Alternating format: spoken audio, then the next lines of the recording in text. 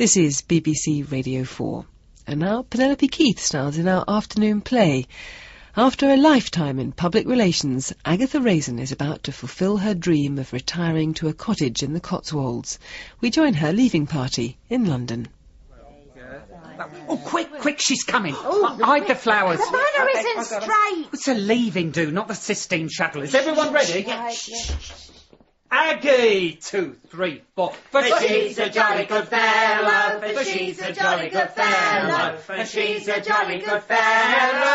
Yes, thank you. Enough. And so say all of us. Enough, please. I do have a train to catch. Speak, come on. Don't be shy. Oh, dear. It is the end of an era, really. Mr. Pedman tells me you'll all keep your old jobs. Of course, you'll be Pedman promotions, not Raisin promotions. Shame. Thank you, Roy. And I wish you all good luck. As politicians get grubbier and pop stars tackier, your lies will have to be even bigger. But never forget the lady who taught you all to lie so beautifully. Agatha Raisin. Goodbye. Mrs. Raisin, I got you a present. Oh, Lucy, you really shouldn't have. It's a photo frame. Yes, I guess that. I have seen one before. I just thought you're at an age where your memories must be very precious to you. Thank you, Lucy. I must buy you a diary. One day you can get a life to put in it. Oh, Aggie, sweetie, we're going to miss you. Roy, it's the Cotswolds, not Timbuktu. You can still visit. Got you a present. Why does everybody want to be nice to me now that I'm going? Well, I couldn't get you a gold watch. I didn't want to remind you of your advancing years, so I got you. A gold cigarette lighter. Thank you, Roy. Every time I light up, I shall think of you. Agatha Raisin by M.C. Beaton. Dramatised for radio by David Semple. Starring Penelope Keith as Agatha.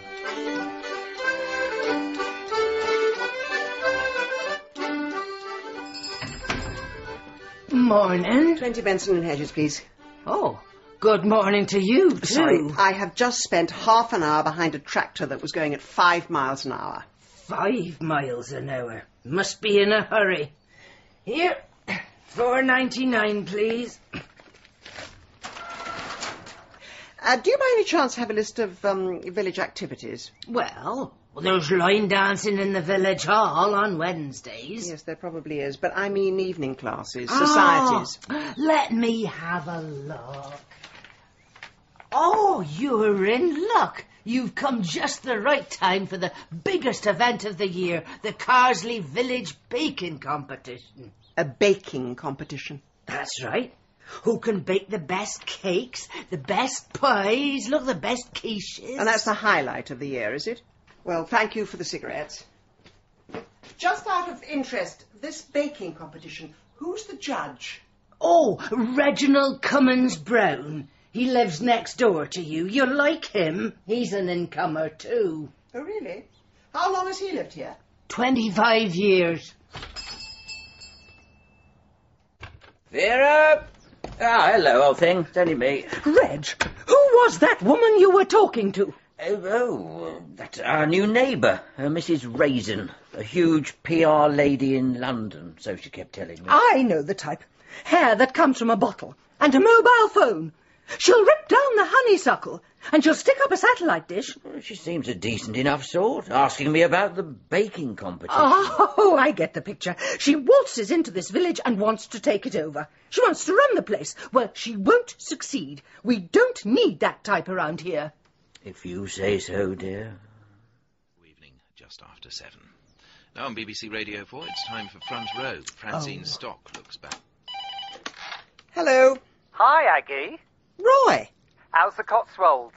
Been chased round the barn by any horny farmers? I've only been here a week. I haven't gone native. Well, you know what you said about how I could come and visit? Yes. Well, can I come and visit? You can come next weekend on one condition. What's that then?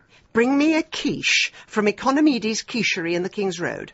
Don't they have any quiches in the countryside? They do, but I am entering a baking competition, and I want to make sure my quiche wins. Aggie, love, I may be missing the point here, but if it's a competition, aren't you meant to bake it yourself? Roy, country people make things and grow things. City people pay other people to make things and grow things. Now, I am entering this competition, but I am obtaining my quiche the London way. Oh, Aggie, PR lost its #1 star when you retired. Oh, smell that country air. It's much fresher than London. I know, I'm having to smoke an extra 10 a day just to compensate. Now, over there, that is Vera Cummings Brown. Her husband's judging this. Oh, the legendary Vera. Yes, the woman who spent 2 weeks avoiding eye contact with me. Give me the quiche. Go. Mrs. Cummings Brown? Yes? A quiche for your competition. Oh, well, don't give it to me. I don't want grease on my fingers. Put it down there. Now, I need your details. Name? Agatha Raisin. I live next door to you. Oh. Oh, so you do. I'm the one you stare at through your net curtains. Oh, jolly dee. And your friend? This is Roy Silver. Hello. Oh, An assistant at my PR company in London. and did you make the quiche, Roy? Oh, not me, no. Oh, you look like the sort that might make quiche. Right. Put this label on your dish and take it into the tent down there. Judging is at 3 o'clock sharp. So, that's Vera next door, eh? Does she live in a thatched cottage? Yes, why? Just wondered if I could set fire to it. I'll lend you my lighter. Excuse me, is this where we put the quiche? Oh, that's right, miss. Ooh, made that pie yourself, did you? Of course I did. Oh, you ain't looking for a new husband, are you? Been there, done that. Never again. Now, good luck, miss, you'll need it. If Cummings Brown is the judge, my money's on Nancy Cartwright. Really? Well, we'll see. I think the village might be in for a shock this year. Nice talking to you. Righto. Oh, you pulled there, Aggie. Don't be ridiculous, Roy. Right, I'm off to win some anchovies. Keep your voice down and pretend to be normal. Special commendation for her superlative elderflower wine. And now, the prize for this year's quiche competition. The overall standard was very high and does you all great credit. Oh, for God's sake, get on with it. But there can only be one winner, and she is Nancy Cartwright. What? For that pile of scrambled eggs? Aggie, shush. Thank you, Reg. Thank you ever so much. And here is your prize, £10. £10. How's she going to celebrate? Crack open a bottle of Liebfrau milk? Mrs. Raisin, we do not have the facilities to retain unsuccessful entries. What would you like us to do with your quiche? I neither know nor care. Oh, there's no need to be quite such a sore loser. Well, waste not, want not. I'll take this home. Reg can have it for supper. I'm going out tonight. Fine. I hope his stomach can retain unsuccessful entries. Don't start. Come on. Hello, Mrs. Raisin. Cooey, Mrs. Raisin. Who the hell is... Oh, we meet at last. My name is Mrs. Bloxby. My husband is the vicar here, and we were just saying we must invite our new neighbour round for toasted tea cakes. I'm on a diet. Oh, well, I'm sure we can rustle up some Myvita. Will we see you in church tomorrow? If you do, it'll be a miracle.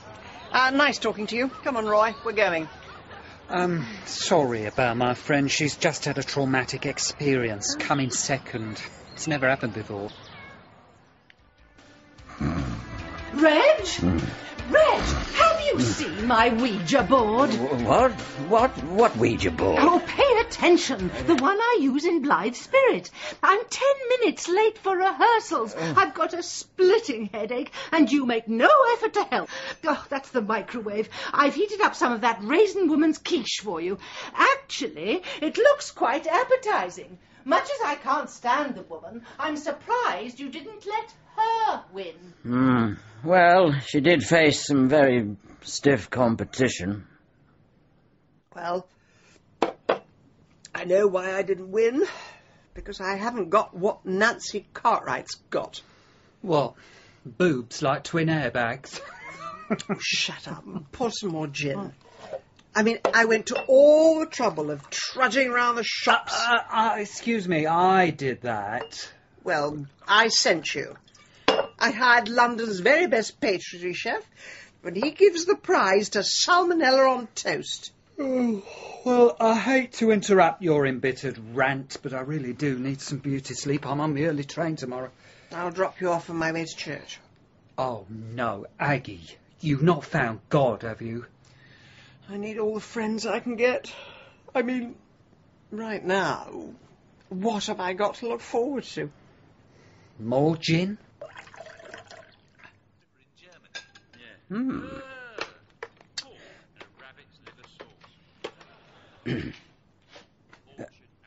Hello, are you alone? Oh, good. Yes, the old dragon's gone out too. No, just staring at the box, eating quiche. It's rather good, actually. It's from that raisin woman. What? Of course we'll really do it. Oh, believe me, Nancy, we'll have another go, and we will make a break for it. Look, hold on, I'm not feeling too clever. No, look, I better go. Ooh.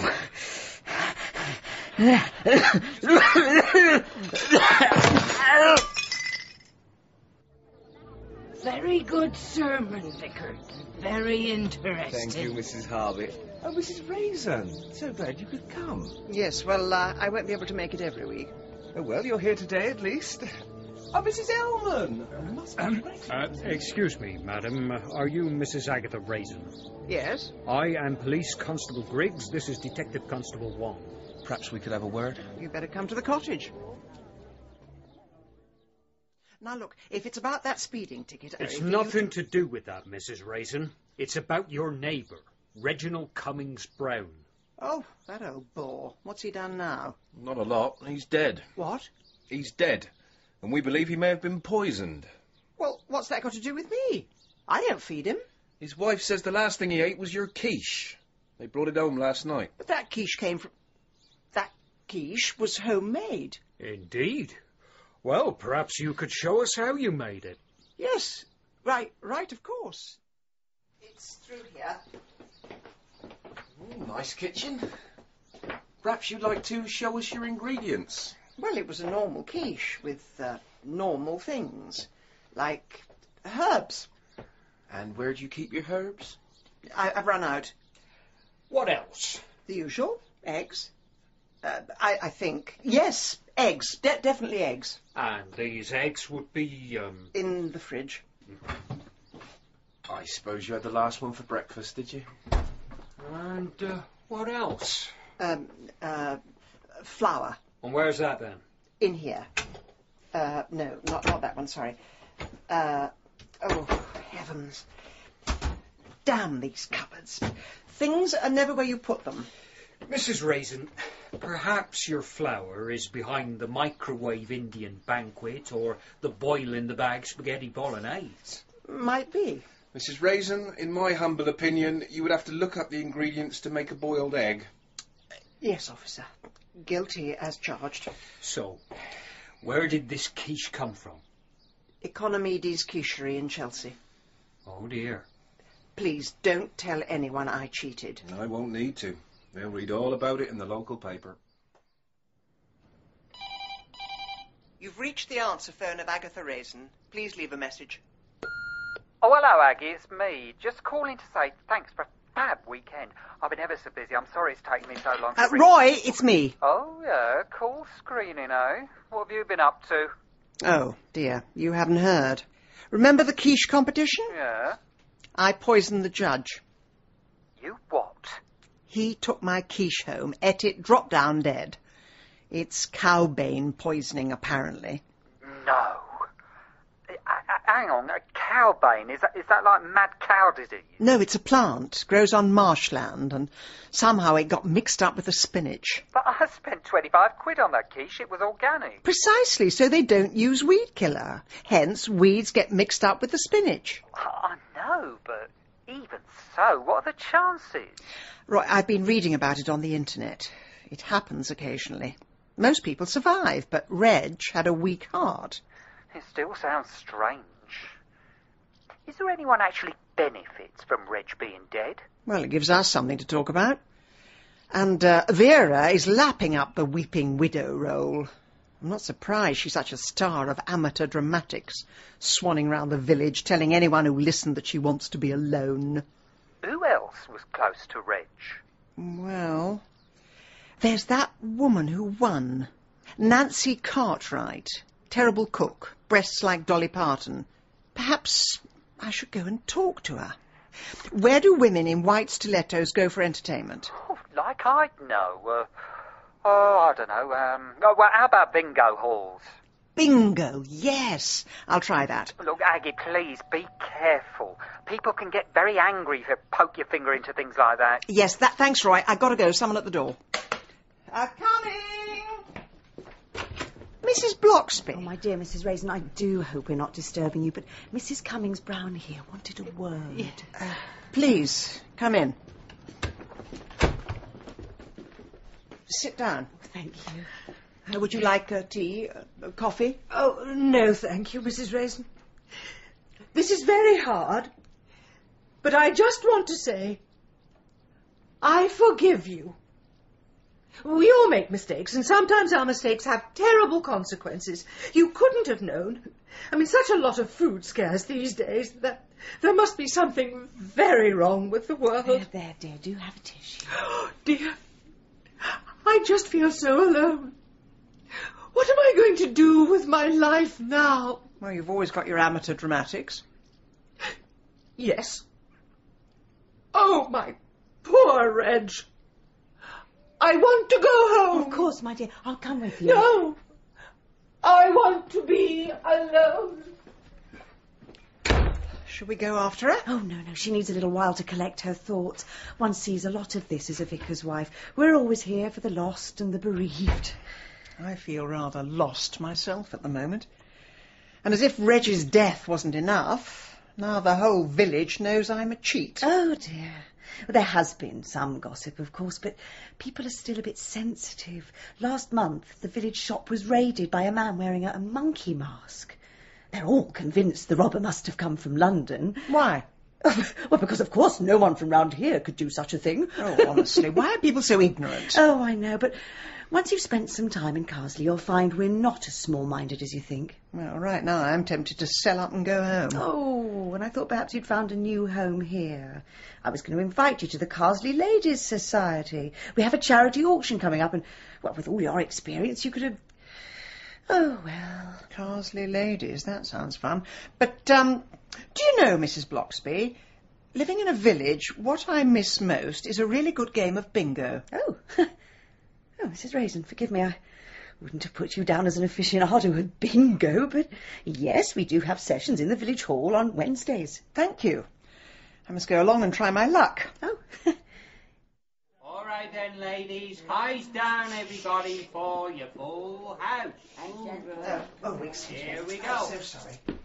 Excuse me, is this seat taken? Oh, you can have it, I'm off. My number's never come up. Just a minute.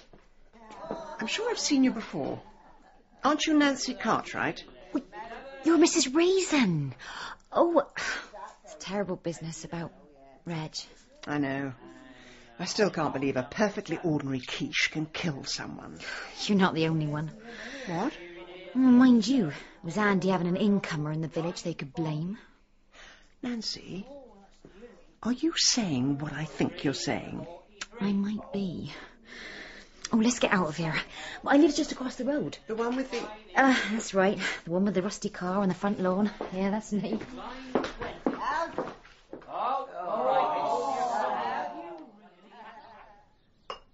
It's dry London gin, Angostura bitters. I never liked the stuff till Reg got me onto it. Thank you. Nancy, what do you really think happened to Reg? I don't know. Reg was a randy old bugger. He said I was the living spit of Marilyn Monroe, the only woman he'd ever loved. Oh, but he said that to lots of women. Did Vera know? Of course she knew. Never seemed to mind, though. Oh, come off it. Vera, Lady of the Manor, Cummings Brown. Well, they never seemed to last. Red had his flings and then they'd leave him. I don't know why. But I was different. He was going to stay with me, run away with me. Oh, yes? Last harvest supper. Said he'd had enough of Lady Snobby, controlling him, putting him down. Said he'd meet me outside the Red Lion after midnight, and we'd drive off together. Be two little lovebirds living up in the south of France. And yet you're still here, drinking pink gin. I couldn't do it. After the meal, I come home, packed some things, and had a bath. I lay there. I could hear my husband snoring on the sofa. And I just closed my eyes for a minute. When I wake up, it's 3 o'clock in the morning. I've turned into a prune. I couldn't do it. No, I never can. Nancy! Oh, no, that's my husband. I've just been reading about Reg Cummings Brown. He ain't coming if you ask me. Who's she? Well, this is Mrs. Raisin from Puddleduck Cottage. Just called social-like. What do you want? I'm collecting money. Children in need. What about out-of-work labourers in need? Quite. Well, I'll be off then. Yeah, you've got a nerve. Begging for handouts from the likes of us. Haven't got a penny. Her seat to that. Oh, John! Oh, not in front of Mrs. Raisin. Nancy, if you want me to stay, I will. No, please go. Well, you know where I am if you need me. Don't come back! Home, sweet home. Nicotine, sweet nicotine. Oh, honestly. Morning, Mrs. Raisin. Remember me? Constable Wong. How could I ever forget? Please call me Bill. Come in, Bill. What have I done now? Oh, nothing. I come bearing gifts. And a little something in my basket here. Have a look. That's a cat. We can't get nothing past you, can we? Oh, she's the runt of the litter, and if we don't find her a home, she's going to be drowned. There must be someone in the village. Oh, I've tried everyone. But I can't have a cat. Oh, dear. I don't know what I'm going to do with her then. Oh, I see. You come here as a friend, call me Bill, but you're testing me to see if I could do it. What? You want to see if I could allow a creature to be killed, to see if I'm capable of it. Mrs. Raisin, no one's accusing you of anything. We're absolutely satisfied it was accidental. But I have got another reason for giving you this. Oh, yes? But a little birdie told me you were thinking of leaving. And I thought, well, an animal might make you feel more at home here. I mean, she certainly made herself at home. Oh, look at her there, scratching your furniture. No! Not the chaise longue, please. So, why do you want me to stay? Maybe I like you. And with you here, I'm not the only outsider. Outsider? You're a pillar of the community. I'm a Gloucester boy, but my dad's half Chinese. So to a lot of people, I'm an alien. Half the village thinks I'm an alien, and the other half thinks I'm a murderer. So, what do the police give me for protection? A terrifying, ferocious, tiny orange kitten. We do things differently in the Cotswolds. Look, I'll leave you two to get better acquainted. No, wait. I'll call back tomorrow, see how you're getting on. But I don't want a cat. Oh, you'll come to love her. Bye. Thank you very much. No, not under the sofa. I'll never get you out, and I'm already late for the Carsley Ladies' Society. Come here. Come here. Oh, you need a name. I've never named a cat. Back in London, I'd hire market researchers and road test the alternatives with demographic groups, but I think I'll call you Chivers. Oh, Mrs. Raisin, I'm so glad you came. You find us in the midst of some embroidery. Embroidery? We're working on the Carsley Ladies' Tapestry. It's a pageant of 500 years of village life. We're displaying it at the auction. I haven't sewed since I was 8. Ah, well, your job is to wander around and say, that looks nice. Now, if you'd like to go on through, I'll join you shortly, but I must just replenish these macaroons. Oh, hello, Mrs. Raisin. Nancy, nice to see you again. Yeah. Sorry about my John. I mean, you caught him on one of his off days. How are things at home? Oh, fine. Absolutely fine. Come on, I'll show you the tapestry. Nancy. This is beautiful. I know. All our lives, laid out in 6-inch squares. Over 50 years old, this is. Really? The village seems rather fond of animals. Why is there a gorilla in the village shop? Oh, that's the evil so-and-so what robbed my shop. That's right, the man in the monkey mask. Slightly unusual subject matter for a tapestry. Well, Mrs. Bloxby didn't want me to put it on, but I said it's traditional. We've always included everything what's happened. And there's his getaway car, see, pointing towards London. Oh, yes. And how did you deduce he came from London? Well, it stands to reason, doesn't it? Lot of bad things come from London. Oh, come on, Mrs. Raisin. Why don't you try a few stitches? Because I really don't want to ruin it. Oh. I didn't think you looked the type to sew. You'd pay someone to do it for you. Mrs. Harvey, are your scissors blunt? No. No, they're fine. I'm surprised when you've spent 10 minutes stabbing me in the back. Oh, I just likes a bit of honesty in people, that's all.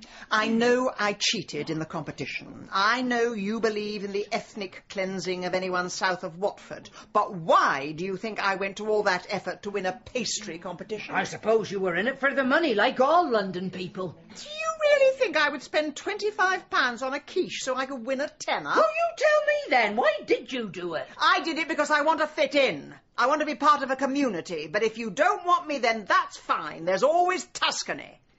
Macaroons, anyone? Oh, Mrs. Raisin, may I have a word, please? I'm sorry, Mrs. Bloxby. I seem to turn every occasion into a blazing row. In the Church of England, we call it a challenging discussion. But it's not about that. Mrs. Mason and I were just discussing the charity auction. Now, usually she's the auctioneer, but she says, as you have such a lovely speaking voice, this year would you do the honours? At last, something I can do. Making a noise and making money. I'd be delighted. Chivers! Where are you hiding now? Oh, not under the sofa again. My poor knees. Oh, what's the matter? Someone in the garden. Chivers! Chivers, mind the glass! Come here! Let me pick you up. It's a brick. There's a note wrapped round it. It says, I should sell up and go back to London. Only a language I wouldn't dream of using in front of a kitten. Thanks, Charlie. Right, Mrs. Raisin, that should keep you safe till morning. If you give this number a buzz, they do very good security windows. I still won't feel safe. Someone in this village doesn't want me around. Some prat who doesn't have the guts to show his face is making a protest about outsiders moving in. I hope that's what it is. I hope it isn't personal. That's happened before. I have my suspicions. I'll get that. Oh, Detective Constable Wong. Is Mrs. Raisin all right? We heard there'd been a break-in. Come in, Mrs. Bloxby. Oh, I'm fine. Well, I'll leave you two ladies together. Mrs. Bloxby, Mrs. Raisin. I'll drop by in the morning. Thanks, Bill. Such a nice young man. Oh, my dear, you have been through the wars. Whatever happened? A spot of redecorating. Oh. Someone decided my window would look better without any glass. Oh, heavens. Well, is there any broken glass on the sofa? I don't think so. Why? Because that's where I'm sleeping tonight. You don't want to be alone in the house. Oh, I couldn't let you go to all that trouble. Oh, nonsense. You may come from London, where people don't know who their neighbours are, but we do things differently here. Come along now.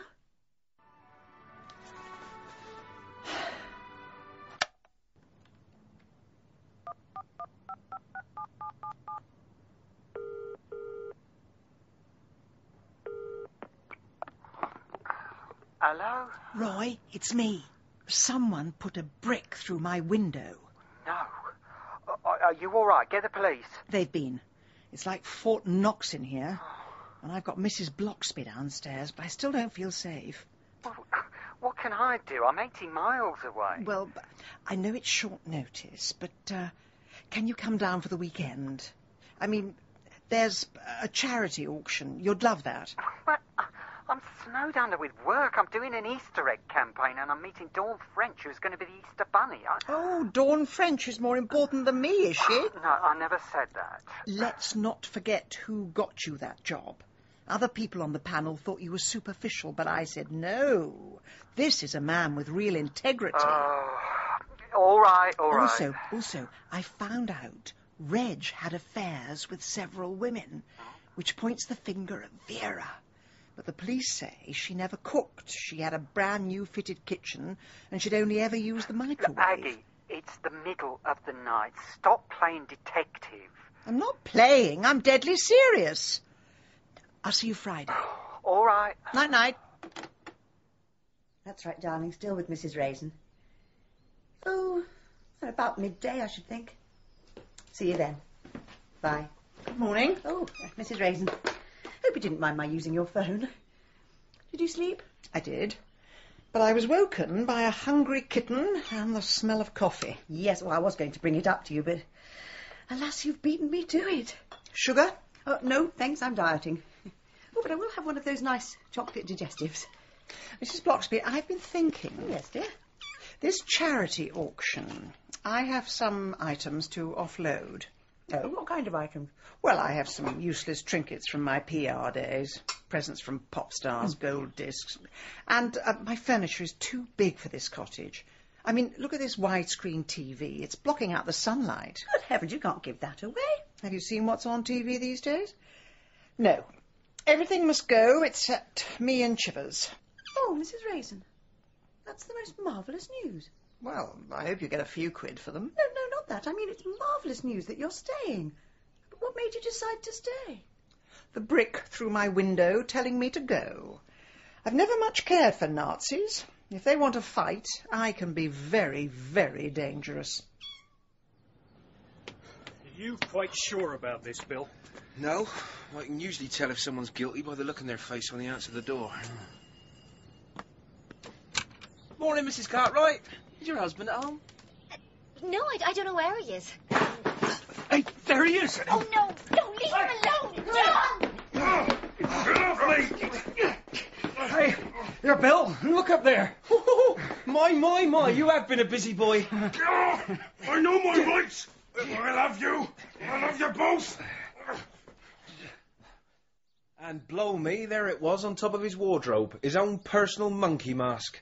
It was him who raided Mrs. Harvey's shop. We've been after him for months. Well, thanks for telling me, but what's it got to do with me? Get down, Chivers. Well, he put a brick through your window because he thought you were on to him. Apparently, you'd been to see his wife. Poor Nancy. Well, she's better off without that ape. But one thing does puzzle me. Why did you go and visit her? It's a free country, and she makes a very good pink gin. Because if I thought you were trying to undermine a police investigation... Bill, look me in the eye and tell me. Do you think Reginald Cummings Brown was murdered? That is of no concern to you whatsoever. In other words, yes, I knew it. Agatha Raisin, when we investigate a murder, we find out the most terrible things and people get hurt. This isn't a murder, so why keep on digging? Why risk hurting people? Because it's what I do, Bill. I'm in PR. I spend half my life burying my clients' dirty secrets, the other half digging up other people's. I'm too old to change now. You could get your fingers burnt, Mrs. Raisin. You really could. Now, speaking of dirty secrets, you've got a man on your doorstep dressed in a cowboy suit. Oh, that'll be Roy. Roy, you made it. Oh, yeah, I did. And Dawn French is not a happy bunny. Bill, this is Roy. Roy Bill. Oh, hello. Right. Well, I'll be on my way then. Remember what I said. Well, who's your boyfriend? He's not my boyfriend. He happens to be a police officer. Yeah, well, they've obviously changed the height restrictions. He's a very nice man, just rather annoying. He says I should forget about this Reg business. I think you should listen to the little munchkin. I mean, so what if she did kill her husband? She's hardly likely to do it again, is she? Roy, that's a shocking attitude. I'm not surprised this country's going down the Swanee. If you turn a blind eye to things like... Aggie, do my eyes deceive me, or is that a cat? Oh, I forgot. You don't like them, do you? Indeed. Please, tell me you're collecting them to make a fur coat. It was foisted on me. They were going to drown it. What was I meant to do? Give me a bucket of water and I'll show you. Roy, I'm trying to change my image. It's goodbye, Cruella de Vil. Hello, Mother Teresa. Oh, that reminds me, the charity auction. Now, I need you to try on a medieval jester's outfit. You are joking. No. Cap and bells, the whole caboodle. Well, I'll look an absolute fool. Yes, that's the idea. Now, you're to stand by the A44 and drum up trade. Oh, what sort of trade? Well, you know, American tourists, people in flash cars, people I can fleece. And this is you being Mother Teresa, is it? No. The cash and carry are donating refreshments. I must double-check the papers are coming. And the brass bands say they won't. But if I threaten press exposure, I'm sure they will. Just when you thought it was safe to go back to the Cotswolds, earthquake Agatha, force 9 on the Richter scale.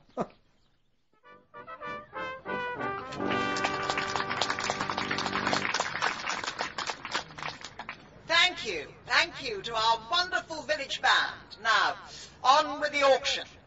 Lot 17.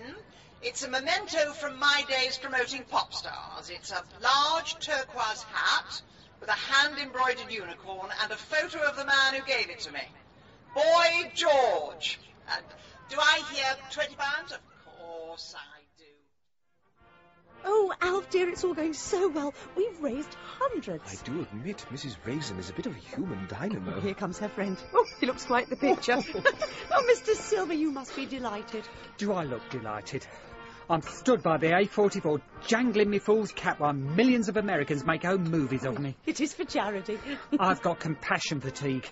I'm off. I've found a pub that does Pims with little umbrellas. Here she comes, the woman of the moment. Oh, Mrs. Raisin, you must be absolutely exhausted. On the contrary, I feel cleansed. How does that song go? Imagine no possessions. Well, I don't have to imagine. From now on, it's me and Chivers and a whole new life. Well, I wish we all had that attitude. Well, I must go and thank the village band. Have they finished? We'll have crowds in here in a minute. I'll help with the tea. Oh, goodness, you are keen. Well, you can assemble the cream teas. Right. Mrs. Cartwright can help you. Mrs. Cartwright, didn't you hear? Her husband was arrested. It was because I... Oh, yes, I did hear, and that's why it's important you talk to her. Oh, here she comes. I'll go and get some more plates. All right, Mrs. Raisin. Nancy, I'm so sorry. I had no idea your husband was involved with anything. I only wanted to know about don't Reg. fret yourself. Reckon you done me more of a favour. At least I won't get no more of these. Your husband did that to you? That's right. Never marked my face, though. Cunning sod. Still, I don't have to say I walked into doors now. Now I can go through them. Oh, Mrs. Raisin. Oh, one final favour. Could you pop across the road to the village hall, get some scones from the freezer, defrost them in the microwave? Yes, of course. Oh, now, you want the little freezer by the door, not the big one under the window where Vera keeps her pastries. Vera keeps what? Oh, Vera bought us a deep freeze last year. It's full of her cakes and pastries. Any dinner dance, harvest festival, Vera takes control. They're all in there, colour-coded. No one understands her system except her. Mrs. Bloxby, is it all right if I go home? Oh, are you feeling poorly? No, I just have the sudden urge to organise a little tea party.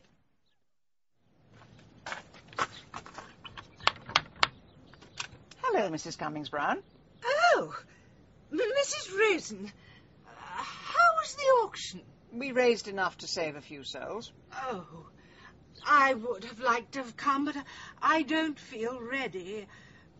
Oh, where are my manners? Do come in. Actually, I was going to invite you to my house for tea. Oh, I'll just go turn off my television. And I'll go and put the kettle on.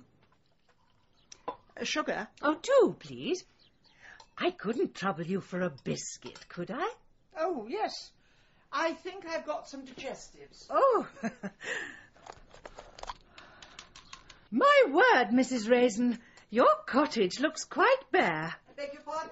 I said your cottage looks bare without the television. Sometimes you have to lose things to make a fresh start.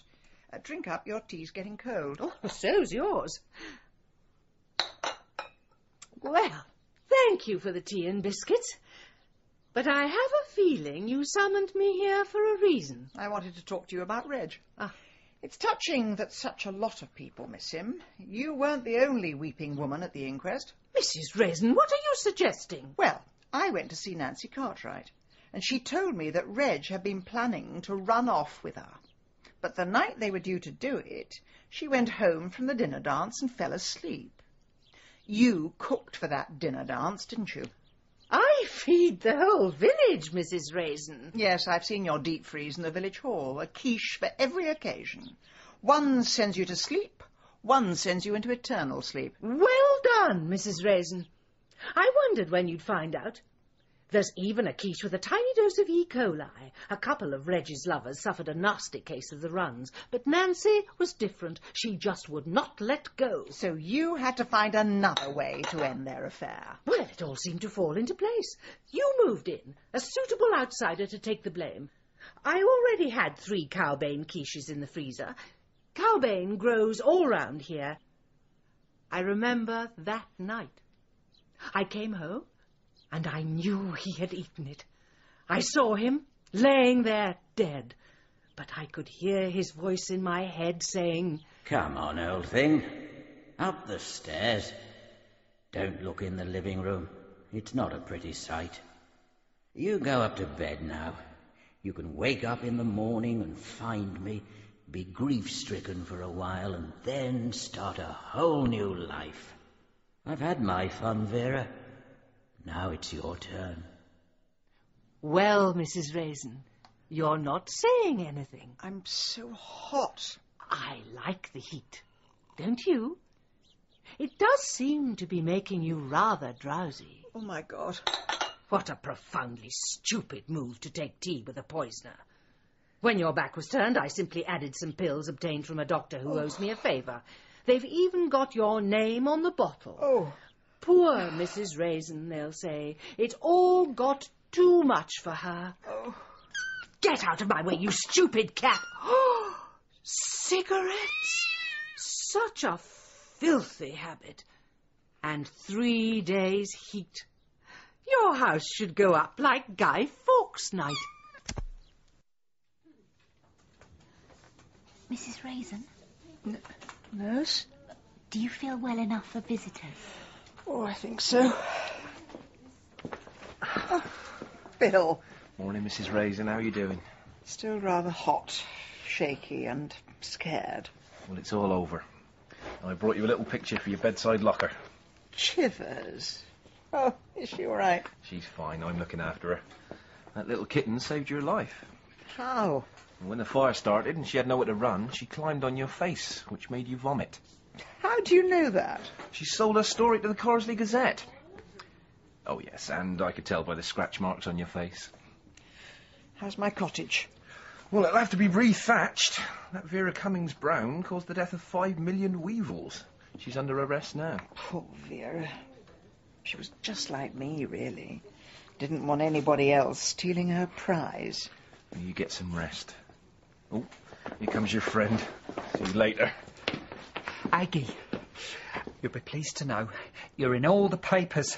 Midlands Today is calling you the Columbo of the Cotswolds. Oh. And the Gloucester Echo calls you Miss Marple with attitude. Shut up, Roy. Oh, charming. We're so glad to have you back in the land of the living. I'm alive, am I? That's nice to know. You certainly are. I think this country air must really agree with you. Indeed. Where are my cigarettes?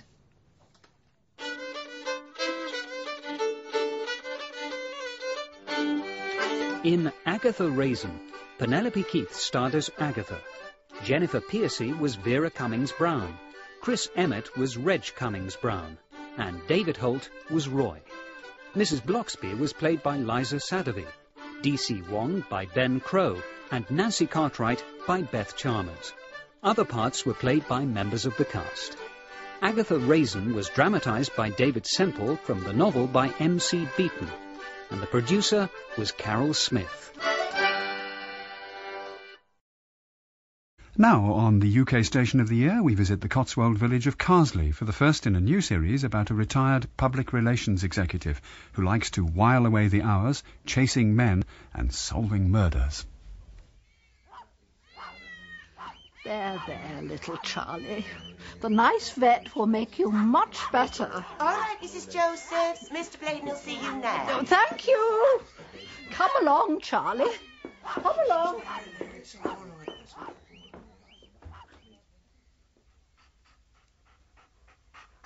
Hello, Mrs. Josephs.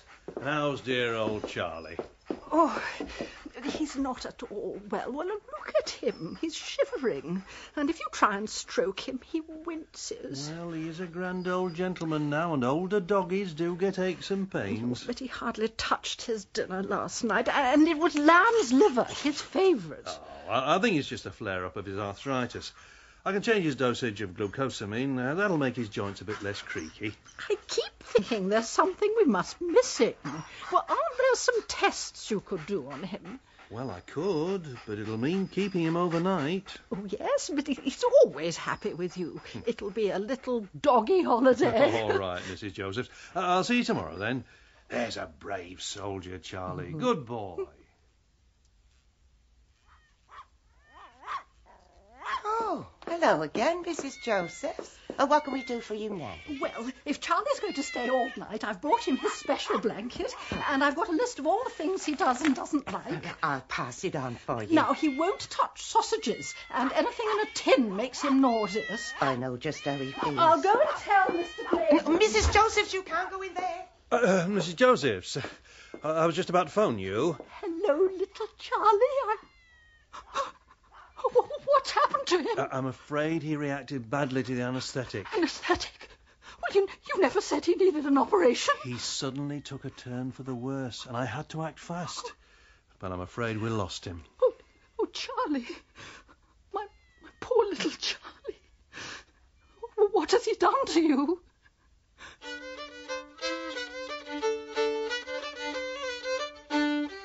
Agatha Raisin by M.C. Beaton. Dramatised for radio by David Semple.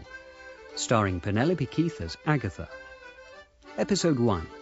The Vicious Vet.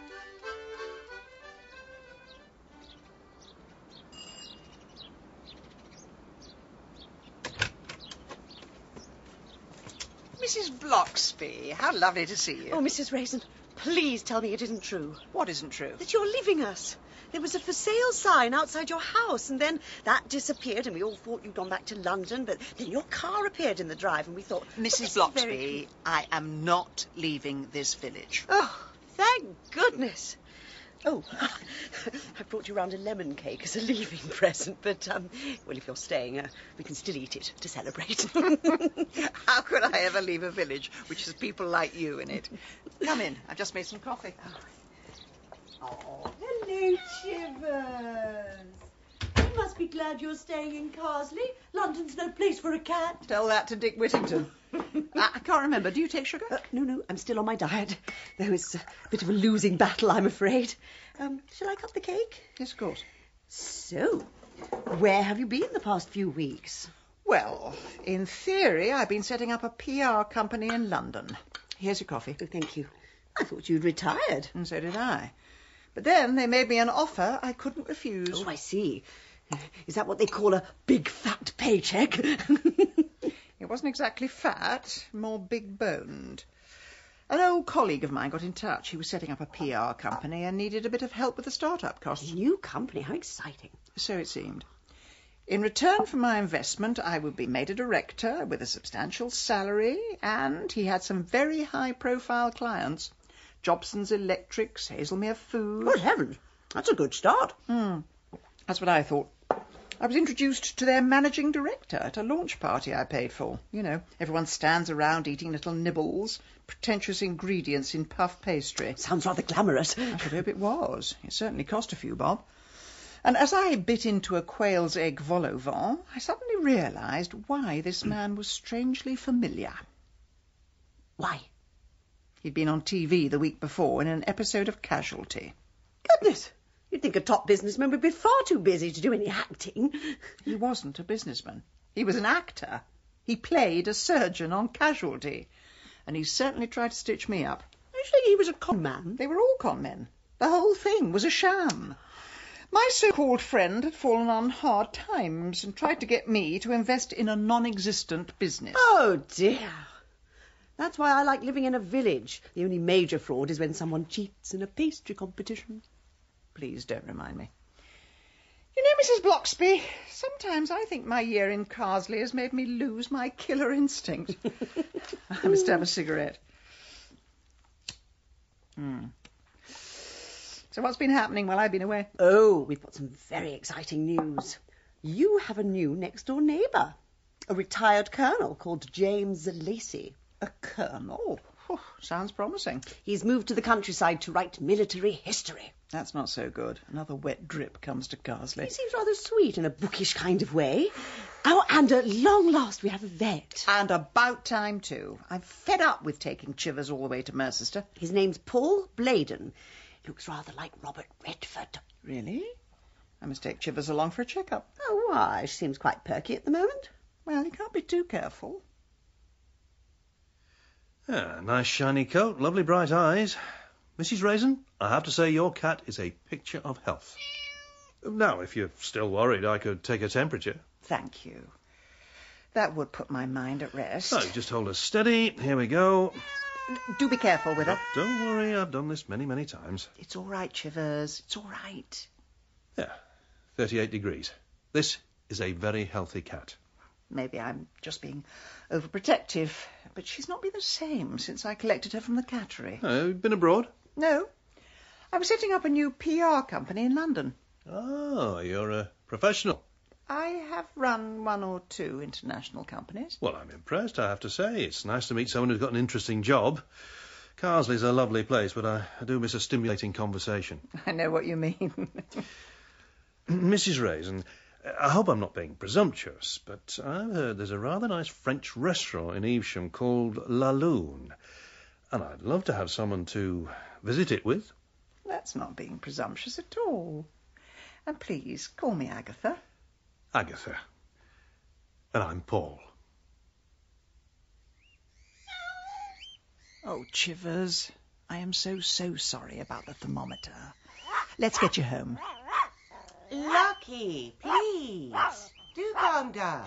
Excuse me, can you keep your dog under control? I hardly think Lucky's going to bite through your animal's basket. Well, if he does, he'll soon be dead, Lucky. Oh, don't listen to her, Lucky.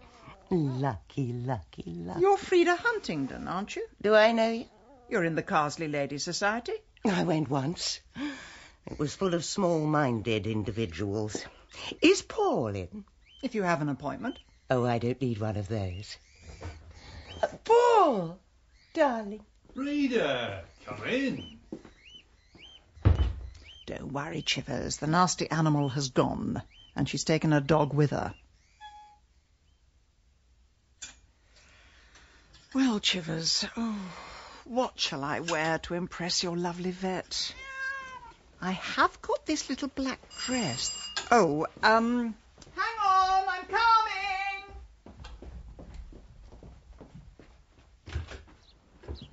Hello there, Agatha. Bill Wong, come in. Oh, thank you.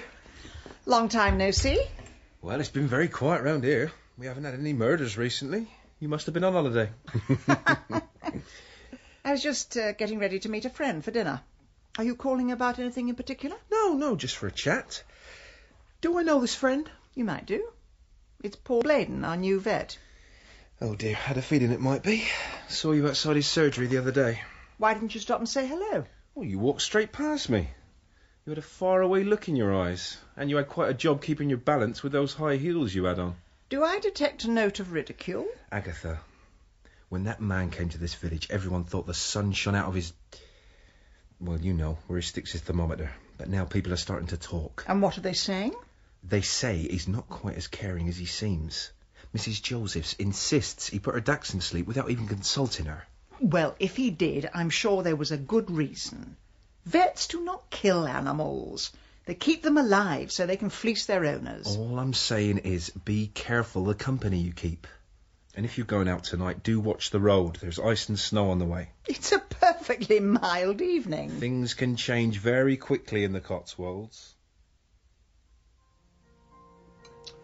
Well, Agatha, how is your duck à l'orange? Do you want the polite answer or the honest one? Oh dear, hit me with the honest one. On the positive side, the duck is definitely dead. On the negative side, why do they have to cremate it? It is rather singed. The standards are definitely slipping. Oh, have you been here before? Yeah, I did come when it first opened. As I recall, the food was quite reasonable. Tell me some more about your PR company. That sounded fascinating. There's nothing to say, really. I ran it for 20 years, and when the business was worth more than a cottage in the country, I sold it and bought a cottage in the country. You're so lucky, Agatha. You had a dream, and you made it happen. It took more than dreaming. It was mostly fighting and kicking and screaming and shouting. What's your dream? Well, I've always dreamed of having my own veterinary hospital, right here in the Cotswolds. I mean, there's so much demand from farmers as well as pet owners. But as always, it's the funding. You should try the Carsley Ladies Society. They're awfully good at fundraising. It'll take a little bit more than a few bring and buy sales, though I imagine a successful businesswoman like yourself could give me a few tips. Well, my first tip is never allow your suppliers to rip you off, which I have to say is what this restaurant is doing to you right now. Oh, dear. Agatha, this was a terrible choice of restaurant, but I do know a place that does rather good coffee. And if you like, breakfast.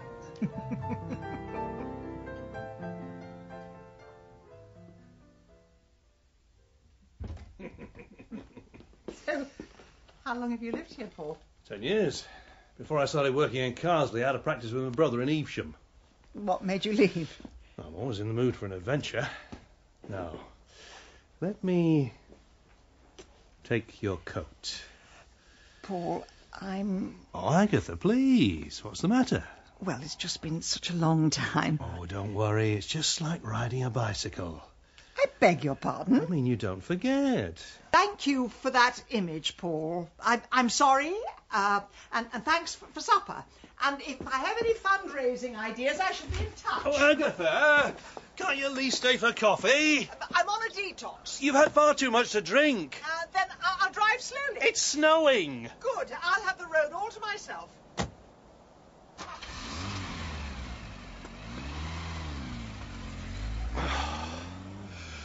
The woman's mad.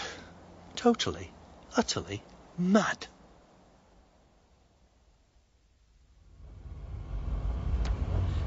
Dear God, I know I haven't spoken to you for 30 years, but please get me home safe. Well, thanks for nothing.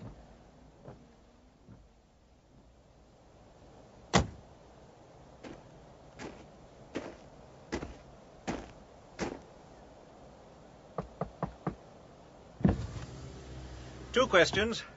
Number one, are you all right? Yes, I'm fine. Just a bit shaken.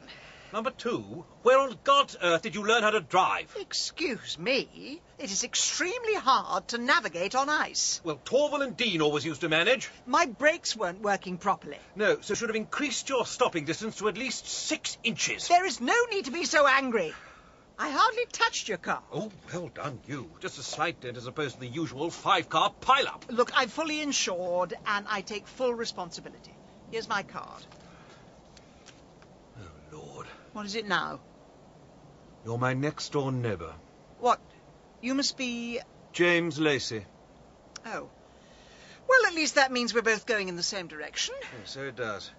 You can go first. I refuse to be rear-ended twice in one night.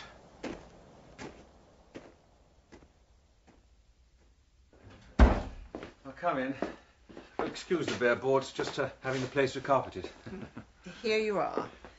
These are my insurance details. Thank you. I am sorry if I flew off the handle, but my car is a very precious thing.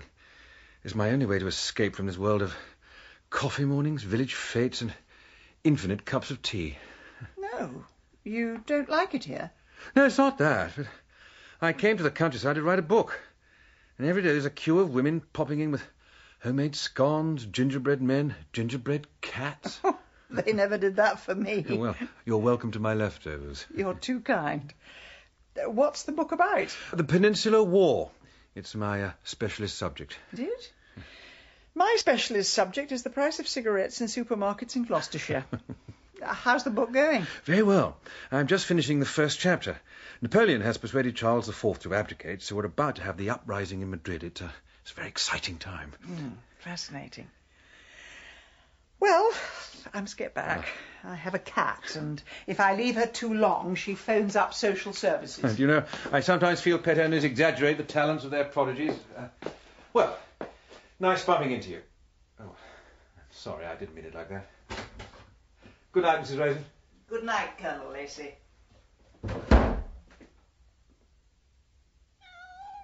Hello, Chivers.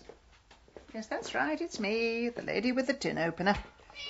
I've just been to see your vet, only I wasn't quite ready for his treatment. I better phone and apologise.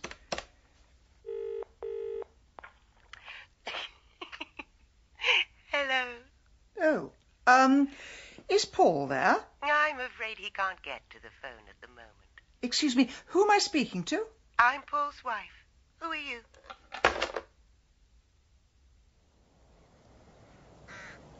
Good morning, Lord Pendlebury. What?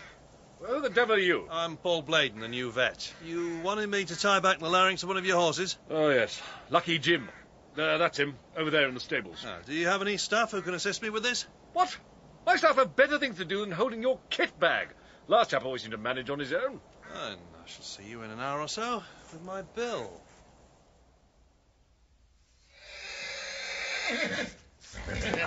Now you are a truly beautiful animal. Not like the mangy little flea bags I see in my surgery. Hey, now, take it easy. This'll just send you to sleep. There you go. Don't you fight it. There you go. What the hell are you doing here? Look, I've done everything you told me to. I said that I would. Hey, get off me. No, please, no. They found him lying dead on the stable floor. At the moment, we reckon he fell on his syringe. But that's preposterous. Get out of the way, Chivers. Well, that's the official line. Nasty stuff, Immobilon. If it sends a horse to sleep, you can imagine what it does to a human. But surely he would have had an antidote with him. He did, but he didn't get to it. As with most things, it's easy to be wise after the event, but accidents do happen. Well, his wife must be devastated. Wife? He wasn't married? Really? Oh, I thought he was. No, he never married. I reckon his motto was, why settle for one slice when you can have the whole cake? I see. So what was Paul doing to this horse? Tying back its larynx. What on earth for? Well, to stop it roaring on the racetrack. What a hideous thing to do to a horse. Here we go, city folk getting soppy about animals. I'm sure he had a good reason for it. Lord Pendlebury loves his animals. Horse only died because there was no one around to revive it. When I went to see Pendlebury, he was weeping because a beautiful creature had died. Mind you, when I told him a human being had died too, he said yes, but that was only a vet.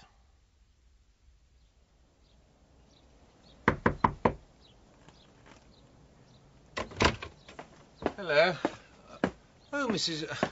Agatha. James, have you heard the news about our vet? Yes, I have, and it's a terrible accident, but I am in the middle of writing a book. Accident? How can you accidentally stab yourself? Well, it's simple enough. He injects the tranquilizer into the horse gets a bit frisky and tries to bolt, and knocks him onto his own syringe. That is the most ludicrous thing I've ever heard. Agatha, as a military historian, I know many people who have died through the accidental discharge of their own weapons. And as a PR executive, I know when something stinks to high heaven and someone's trying to hush it up. James, who are you talking to? It's only Agatha. Oh, Mrs. Raisin. You really do seem to haunt me. Mrs. Huntingdon? Oh, lucky you calmed down. He's such a sweetie, but he can be a bit naughty with people he doesn't like. So I see. I'll take him through to the kitchen. Come on. I thought you said you were writing a book. Yes, well, I was in the middle of a chapter, but then Frida called. And then 10 minutes later, you called. Oh, and Frida's helping you with the book, is she? Agatha. Or did she bring round a homemade cake in the shape of Napoleon? Now, don't be like that. I'm not. Well, I'll leave you and Frida to get on with your book. I just hope you don't suffer from writer's block.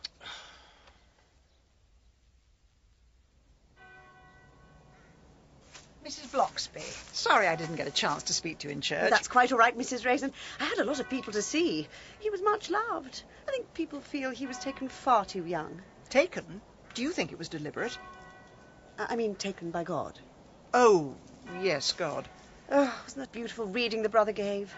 Lord, you made us stewards of this creature. If it is your will, restore it to health and strength. Sorry, Mrs. Bloxby, did you say that was his brother? Oh, yes, that's right, Peter Bladen. He's a vet, too. Oh, not very imaginative parents. One named Peter, one named Paul. I must go and pay my condolences. Nice talking to you, Mrs. Bloxby. Will we see you at the Carsley Ladies' Society tonight, Mrs. Raisin? Mrs. Raisin? Excuse me, Mr. Bladen? Have we met? My name is Agatha Raisin. I just wanted to say I'm sorry about your brother. Thank you. I appreciate that. My car's just round the corner. If I can give you a lift anyway. No, thanks. I've got my own.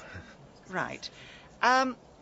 Would it be possible at some point to have a chat about your brother? There's always been a lot of women want to talk to me about Paul, usually after he's dumped them. Not much point in talking now, though, is there?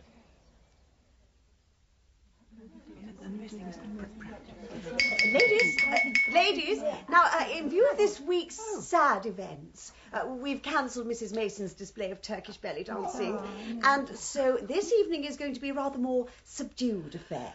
But before we go any further, I must just read the minutes of last week's meeting.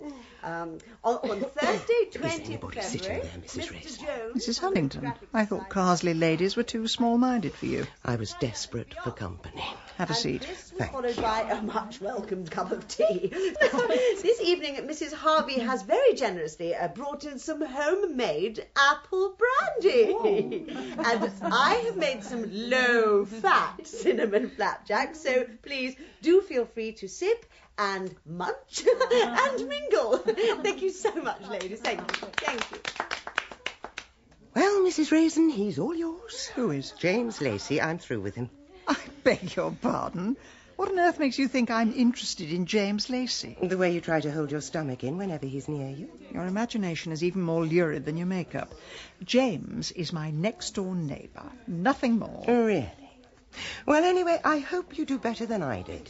All he wanted to do was talk about his book, when I just wanted to bite the buttons off his cardigan. Oh, Mrs. Huntington, how lovely to see you. Did Mr. Bladen get a good send-off? It was no less than he deserved. He was a wonderful vet. Oh, do you think so? I found him rather rough with Chivers. The man was a miracle worker. I mean, look how quickly he cured Lucky's middle ear problem. A miracle worker? What are you talking about? Bladen was a murderer. Mrs. Joseph, you're not still going on about your old dachshund, are you? Charlie was just suffering from a bit of arthritis until Bladen got his claws into him. I don't mean to seem insensitive, Mrs. Josephs, but Charlie was a rather old dog. Just a bundle of bones, really. Not long for this world. Charming. I hope no one ever says that about me. Well, Mrs. Huntington, I'm not surprised you're standing up for him. Your dog wasn't the only one to get the full treatment on his operating table. How dare you? Still, at least he cared for one animal, even if it was one with the morals of an alley cat.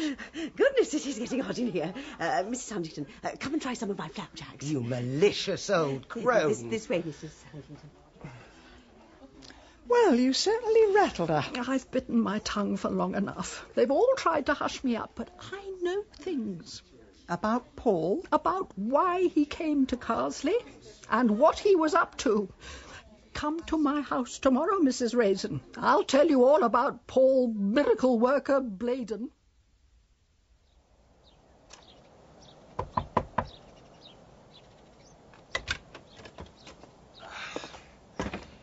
Oh, Agatha. James, are you busy? Well, I am in the middle of writing a book. Are you still doing that? Yes, it may surprise you to learn they do take considerably more than a week.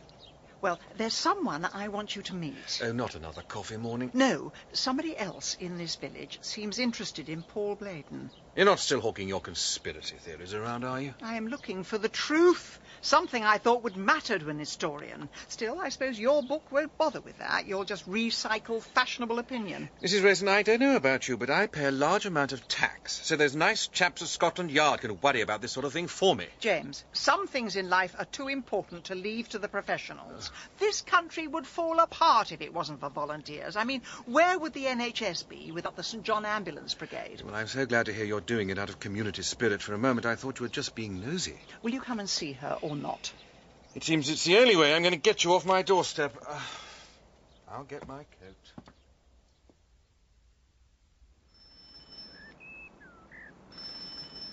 Mrs. Joseph's is taking an awfully long time to answer. Agatha, haven't you noticed? In a whodunit, when anyone says, come and see me tomorrow, they'll always be found dead in the next scene. Don't say that, James. Not even as a joke. I do think this door is locked. Mrs. Joseph's? Mrs. Joseph's! She must have gone out. James, maybe I've spent too long living in London, but when I go out, I tend to lock the door. Oh. Well, I suppose she could be in the bathroom. Mrs. Josephs? Mrs. Josephs?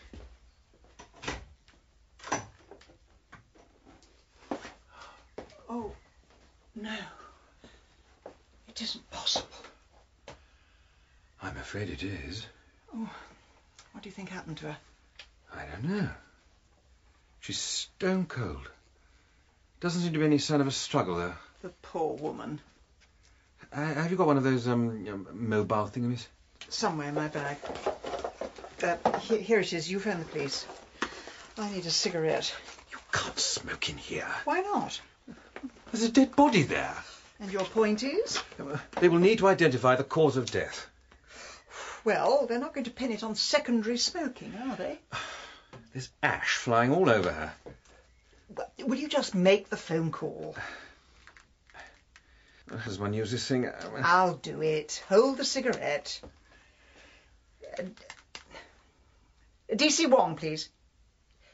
Bill, it's Agatha. I'm afraid we've got another body for you.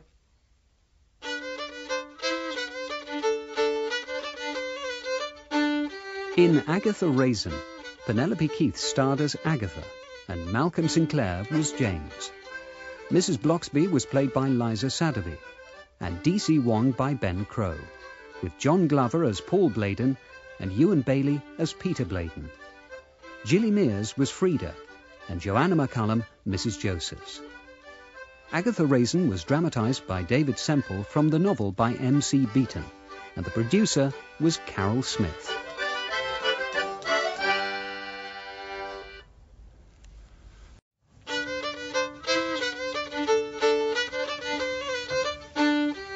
Agatha Raisin by M.C. Beaton.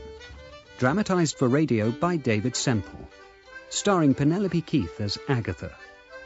Episode 2. The Body in the Bathroom.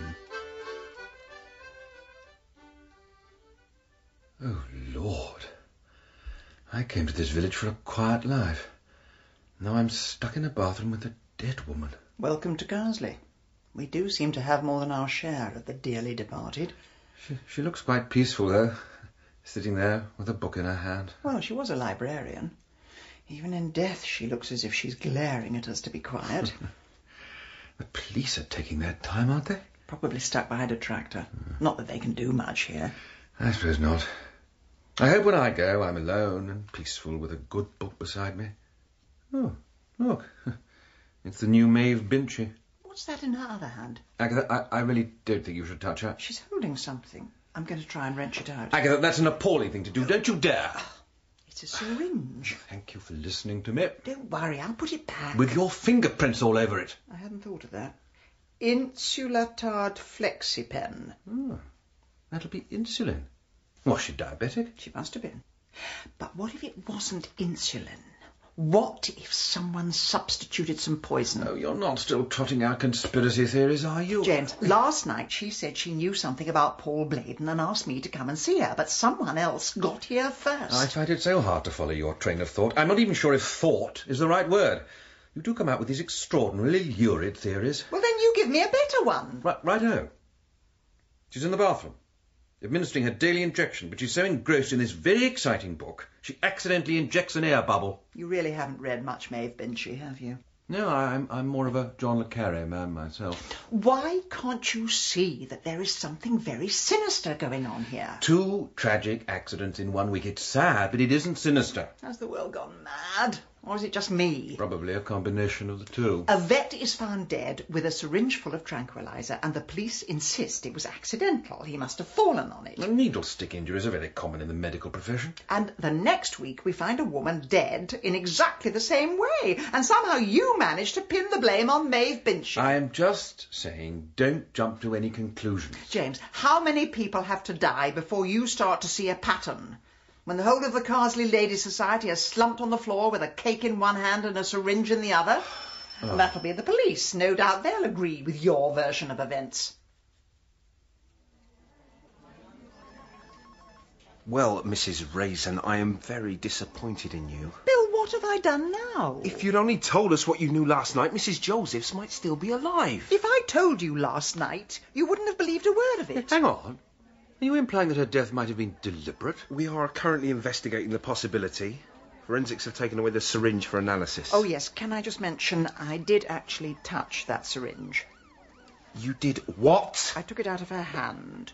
But I did put it back. And may I just point out, I did everything in my power to dissuade her from this course of action. I said it was ill-advised, but she wouldn't listen. Shut up, James. Of all the interfering, bungling amateurs. It was a moment of panic. We'll have to take your fingerprints. And then I want the pair of you to go home, find yourself a hobby, and don't get into any more trouble. Message received. Loud and clear. Rest assured, as soon as we've left the station, I shall be straight back home, on with my book, and leave police business to the professionals.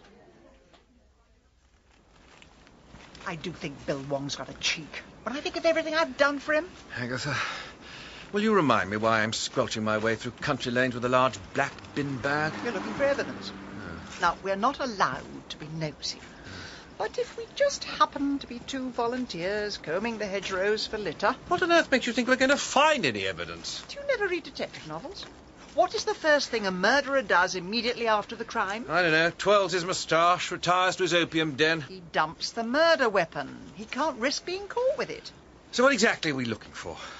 A blood-splattered knitting needle? Or has he left a signed photo with the words, "I did it, honestly"? I don't know. Pills, potions, anything that could be thrown from a car window. Oh, Agatha, we're both wasting our time. So far, we have no evidence at all of foul play. Then get down on your knees and find something. Oh, I do not get down on my knees for you or anybody else. And at this point, I really feel we should listen to Detective Constable Wong and go home before we're charged with obstructing police business. Typical. When I heard an ex-soldier had moved in next door, I thought at long last a man of action. Instead of which you turn out to be a pompous, pedantic, whinging, wittering, public school-educated waste of space. Right. That does it. I have never been so insulted in my entire life. You must have been, surely. Mrs. Raisin, I was not put on this earth to be your slave. I'm going home for a cup of tea and the Daily Telegraph crossword. Oh, someone does? Oh. Bastard buggeration. James, are you all right? What do you think? I have now fallen in a ditch. This is unlikely to go down as the happiest day of my life. Hold on, I'll pull you out. No, please don't you bother. I know what would happen. You would fall in. And the only thing worse than being stuck in a ditch is being stuck in a ditch with you. All right. I'll go and get my car and we'll go home. Agatha? James. This poison you were looking for. Do you think it could be found in a small brown bottle with the word Immobilon on the label? Let me have a look. Just by my feet.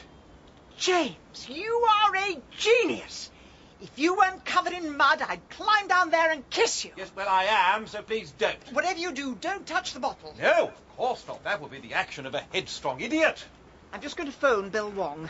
I know he said not to interfere, but I think he'll change his mind when he sees this. Right. That's it. I just pulled myself out. Oh, dear. I can't seem to get a signal. Well, I'm not surprised. Don't you read the local paper? Only if I'm in it. Why? What did I miss? Well, they're going to build a mast here, but the village has organised a petition to stop them spoiling an area of natural beauty. Honestly, some people are so selfish. Well, I'll go to the Red Lion. I'm sure they've got a payphone. Right. I'll see you at home later. No, James, you have to stay here and guard the evidence. I beg your pardon? Why should that be my job? You used to be a soldier. Pretend you're on sentry duty. But look at the clouds. I'm going to get wet. You're already wet. I'll be back soon with the police. Mrs. Raisin, I have other things to do. My book on the Peninsular War won't write itself. I've got so many things to worry about. The death of Napoleon, See your Saragossa?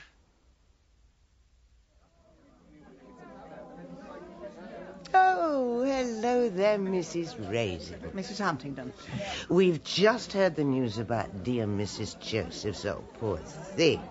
She was looking a little frail last night. Mrs. Josephs was in perfect health until someone broke into her house and killed her. Oh, dear. You're not still acting out your little Miss Marple fantasies, For your information, I have just found the poison the killer used. No. Yes. Now, where's the payphone? Oh, it's just at the end of the bar, but someone's using it. Oh, get a move on. You can't be serious, then. How do you know it's poison you found? We don't at the moment. That's why we need the police to confirm it. Who's we? Myself and James Lacey. Oh, are you still trying for that little flirtation with him? It's so nice when someone has a fling later on in life. Yes. Although with your alcohol consumption, I doubt you'll live long enough for many more. Touché. In any case, James and I are next-door neighbours, nothing more. Well, I don't blame you. When I first met him, I thought, ooh, a colonel. How exciting. How does that song go? There's something about a soldier. Well, I looked everywhere for it, but I couldn't find it. Well, James has been a bachelor so long, he's not going to throw himself at just anybody. Anyway, I've got bigger fish to fry than James Lacey. I've bumped into an old flame, and we're giving things a second chance. Much as I would love to discuss your emotional ups and downs, the phone is now free, and I have a life. You're wasting your time with him. All he cares about is that wretched book. I mean, I've been with married men before, but not one who was married to Napoleon. Hello, Bill. It's Agatha. We've got something for you.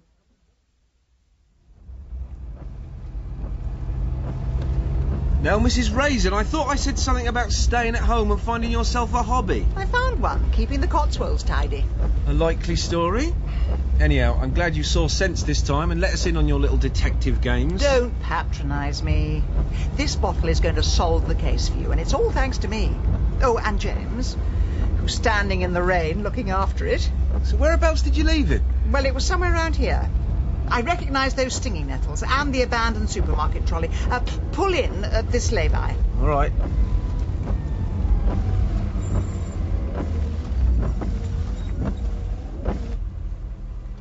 I'm sure it was here.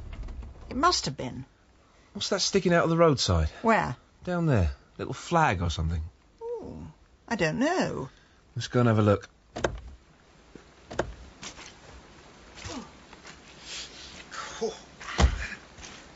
Well, Mrs. Raisin, are you sure this is where you left him? This is definitely the place. It looks like he got fed up of waiting.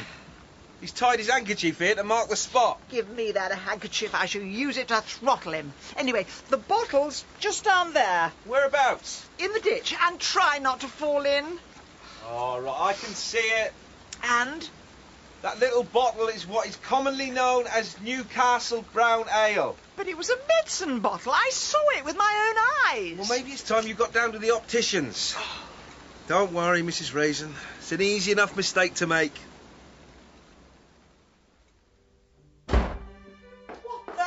What do you think you were doing? Oh, good afternoon, Mrs. Raisin. Do come in. I told you to stay put until the police got there. You know, until I moved to this village, I really believed in the concept of free will. And will you turn off that racket? That so-called racket is the greatest composer who ever lived. Oh, thank you so much for turning off my stereo. I find it so hard to manage those little buttons. And by all means, do have a seat. Oh, do you mind if I smoke? You can do anything you like if it shortens your life expectancy. Our one chance of proving it was murder. And you not only abandon the evidence, you leave a helpful little sign so the killer can come back and dispose of it properly. I had no intention of freezing to death just so you could prove your crackpot theory. And do you mind not flicking ash on my aspidistra? Oh, sod your aspidistra. When we found your carefully knotted handkerchief, the bottle of poison was not only gone, it had been replaced by a bottle of beer. Oh. Precisely. Oh. So, whoever did that must have guessed that we were on their tail. The sheer brilliance of the military mind never ceases to amaze me. Now, let's go through the facts. First, Paul Bladen is killed. Well, that's debatable. Then Mrs. Joseph says she knows his secret, and by the next day she's dead too. Do you have a black sweater? There's one thing I love, it's a non sequitur. And you'll need black shoes, black trousers, and if possible, a balaclava. Whatever for? We're going to break into Paul Bladen's house.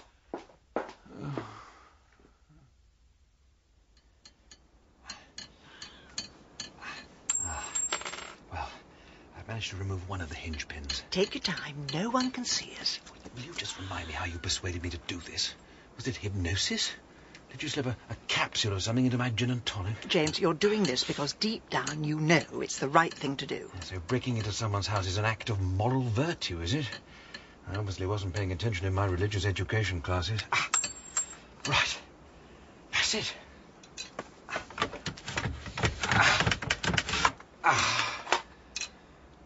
At last. Now, give me the torch. You're sure this place is empty? He lived on his own. To the best of my knowledge, the only family was his brother, and he lives on the other side of Evesham. You have to make so much mess. How am I going to find anything if I don't empty the drawers? The estate agents can tidy up. Let those parasites earn their exorbitant fees. And what are the estate agents reported as a burglary? Don't you read the papers? The police don't solve crime nowadays. They just offer victim support. James, look. What do you make of this? It's a betting slip. There are 2 drawers full of them. Let me see. Mrs. Joseph's dog. 2 milligrams of Domitor administered. Odds, survival 5 to 1. Instant death 3 to 2. Comatose 5 to 4. Mrs. Joseph's dog. Paul was a vet, and he took bets on whether animals would live or die. Question is, who was he betting with? Well, I hardly think he arranged it with Ladbrokes. No. It must all have been carried out in secret, like badger baiting or cockfighting. Oh, no, this is interesting. What is it? Some kind of list. Miss Sims, £500. Frida Huntingdon, £5,000. Agatha Raisin? Question mark. Oh, dear. When I spent an evening with Paul, he told me he wanted to set up a veterinary hospital. You spent an evening with him? It's a free country. Yes, fine, yes. Why would not, yes. And at the end of the evening, he asked for a donation. A donation? What sort of an evening was it? A donation for his veterinary hospital. Not that there was ever going to be a hospital. I imagine not. It looks as though he needed every penny for his gambling debts. The strange thing is, I went home early that evening. He wanted me to stay for a nightcap, but I changed my mind. But I phoned to thank him for the meal, and a woman answered, said she was his wife. You didn't mention a wife. I thought you said his brother was the only relative. Oh, he wasn't married.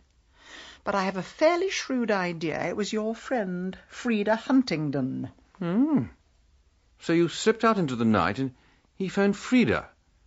She was prepared to drop everything for him. That's one way of putting it.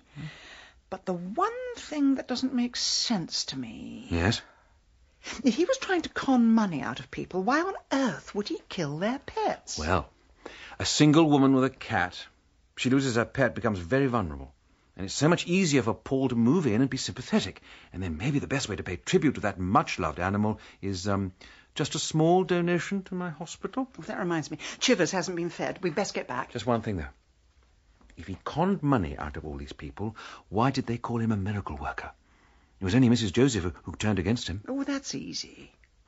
You like opera, don't you? Oh, well, I like the old stuff, but I do draw the line at Benjamin Britten. I mean, all those sailors and fishermen and fairies in the wood. Yes, all right.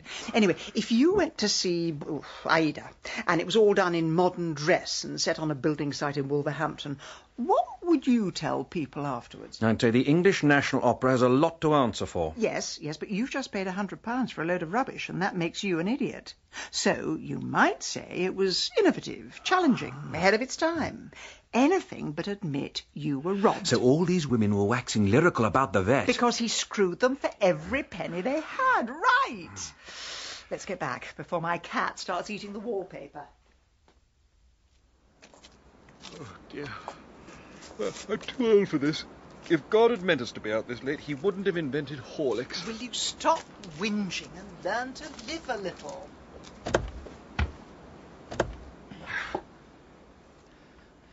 Did you ever speak to the brother? I tried to. At Paul's funeral, but he didn't want to know. I think he loathed his brother. So what have we got? 2 brothers, both vets. Who don't get on at all. One named Peter and one named Paul. James, look. There's a policeman down there. Where? At the other end of the lane. I think he's coming towards us. What on earth is he going to think? It's 2 o'clock in the morning. Pretend we're lovers. What? What else would we be doing in a country lane in the middle of the night? Badger watching. Do I really look the type? No, fair point. Yes. Put your arms around me. Look, is this absolutely essential? Do you want to spend the night in a police cell? No, right. Where do I put my arms? Up here? A little bit lower. Good Lord. Kiss me. No, I really do think that's quite unnecessary. Serie. Kiss me again. Well, I suppose if it does add to the overall verisimilitude, then I may as... Well... Just keep in this position. Don't move. Stay very, very close. Agatha, please, can you stick to the passenger seat or you'll set off the... horn. Quiet. He's looking in. Oh, dear. He's gone. Thank goodness for that. You don't need to sound quite so relieved. Right. Well, if the coast is clear, home, James, and don't spare the horses. Well, I think you did that rather well for a beginner. Mrs. Raisin, there are some things in life one doesn't wish to be given marks out of 10 for. Pity. I would have put you down for at least 7.5. Do you know, when that policeman went past, I was almost inclined to give myself up and get arrested. At least that sort of thing wouldn't happen to me in prison. You really have led a sheltered life, James, haven't you? Chivers, Mommy's home. Where are you? There's no need to sulk. I haven't exactly had a fun-packed evening either. Chivers, come on. Where are you? Chivers? Come on. Chivers? Chivers, please. Let me pour you some more tea, Mrs. Raisin. What makes you quite so sure she was abducted? Because Chivers can't open doors. I'm sorry to take it out on you, Mrs. Bloxby, but it's all been such a shock. Oh, don't worry, my dear. There's quite a search party out looking for her. Mrs. Mason, Mrs. Harvey from the village shop. Oh, and I even saw James Lacey on his knees with a tin of tuna fish, which was quite a sight, I can tell you. Before I got Chivers, I didn't know you could worry so much about another creature. Now, I wish I could go back to being selfish. Oh, you don't mean that. Now, I knew you wouldn't be in the mood for eating much, but I have brought along a very nice pineapple upside-down cake. Thanks, Mrs. Bloxby. I'll have a cigarette, if you don't mind. Oh, well, if it helps you relax. Oh. I seem to be the last smoker left on this planet. One day they're going to round me up and shoot me for it. So until then, I've just got to cram in as many as I can manage. You know, Mrs. Raisin, at times like this, I'm really glad I live in a village. I mean, everyone's turned out to help. I've got the whole of the Carsley Ladies' Society combing people's gardens. Oh, all except Frida Huntington. Well, she's never liked my cat or me, come to think of it. Oh, no, she's far too busy with her new gentleman friend. I think she said they were going into Evesham. Do you know who this old flame is? Oh, it's Mr. Bladen. Don't you know? Paul Bladen is dead. No, the other one, the brother, Peter. Apparently they had a relationship some years ago, but Frida broke it off. Then they met again at the funeral, and although it seems a strange place to find romance, somehow the flame was rekindled. Mrs. Bloxby, do you mind? I have to go somewhere. Oh, is something the matter? I think I know where my cat is.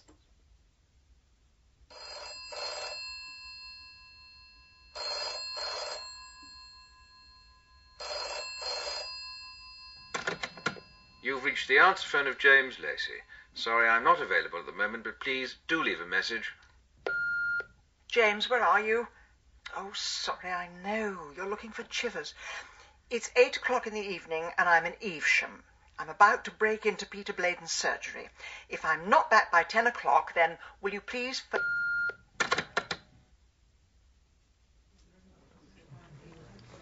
Well, Frida, how's your foie gras? Oh, delectable. Oh, Peter, I'm so glad to be back with you.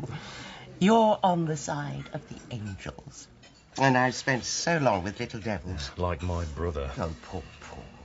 He was such a dreamer, but he meant well.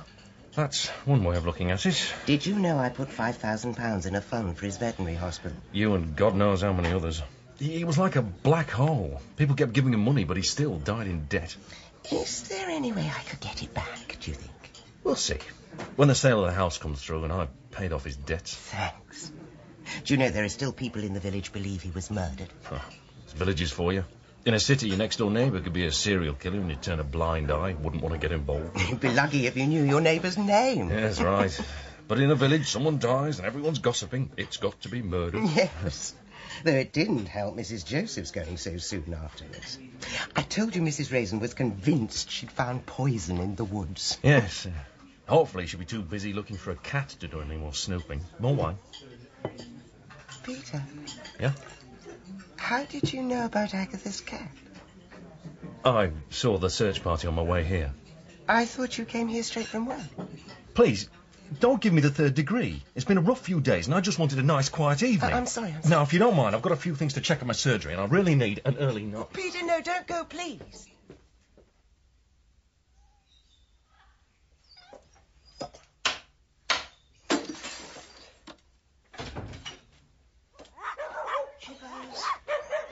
Chippers, are you in here?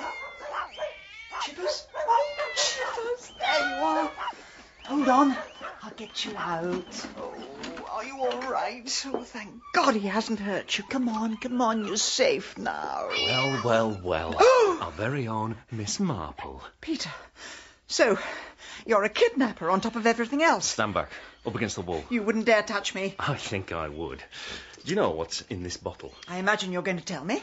Immobilon. A syringe full of this can knock out a horse, so just imagine what it does to a human. Like your dearly departed brother. Was he human?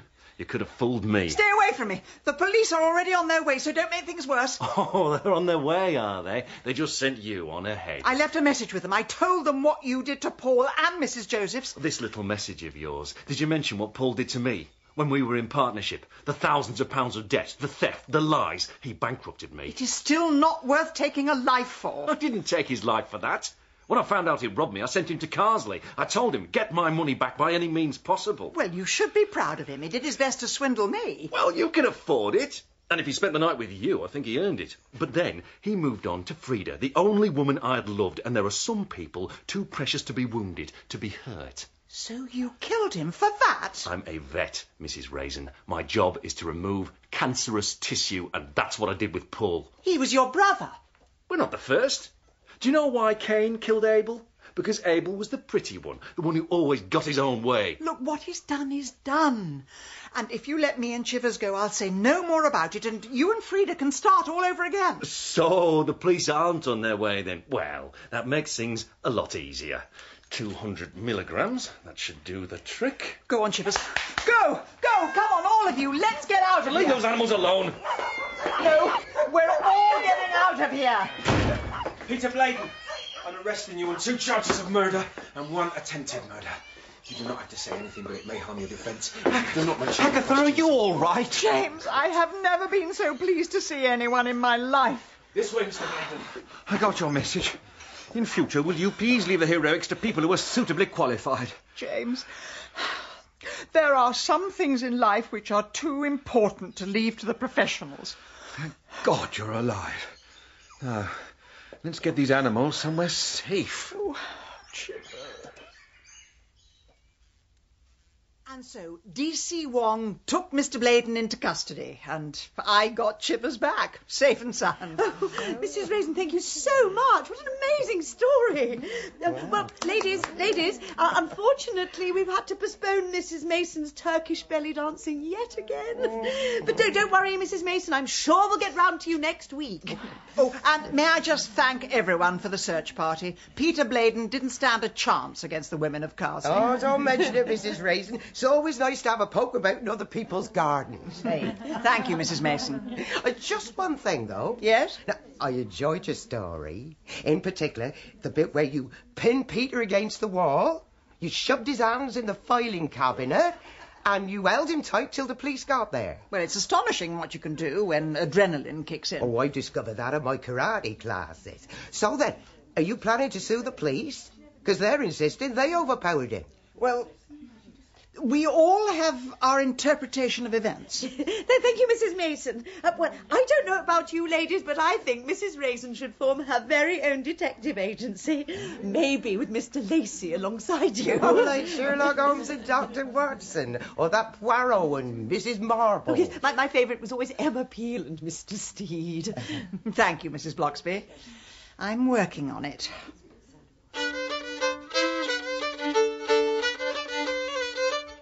In Agatha Raisin, Penelope Keith starred as Agatha, and Malcolm Sinclair was James. Mrs. Bloxby was played by Liza Sadovy, and D.C. Wong by Ben Crow, with Ewan Bailey as Peter Bladen, and Gilly Mears as Frida. Agatha Raisin was dramatised by David Semple from the novel by M.C. Beaton, and the producer was Carol Smith.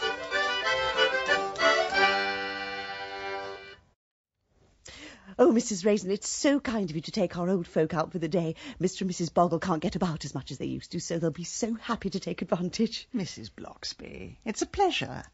I'm always happy to help someone less fortunate than myself. Oh, careful. You're not much of a driver, are you, Mrs. Raisin? No, that's 3 near misses in the past half hour. I am doing my best, Mrs. Boggle. I am not familiar with Bristol's ridiculous one-way system. Well, Mrs. Fortune never had no trouble, did she, Boggle? No, Mrs. Fortune never complained. If Mrs. Fortune is so magnanimous, where is she now? She's a very busy woman. Can't always manage to take us. No, she's probably up in the trees teaching baby birds how to fly. Right, Mrs. Raisin, pull over. Why? I needs to spend a penny in them bushes. Mrs. Boggle, I was prepared to be your chauffeur, your skivvy, and your banker, but I draw the line at lavatory attendant. Well, it serves you right for dragging us away from them tea rooms so fast. You won't be doing that again in a hurry. That is correct, because I will not be taking you out again. Oh, Mrs. Raisin, why ever not? Because first thing tomorrow morning I am going to sell up and move back to London.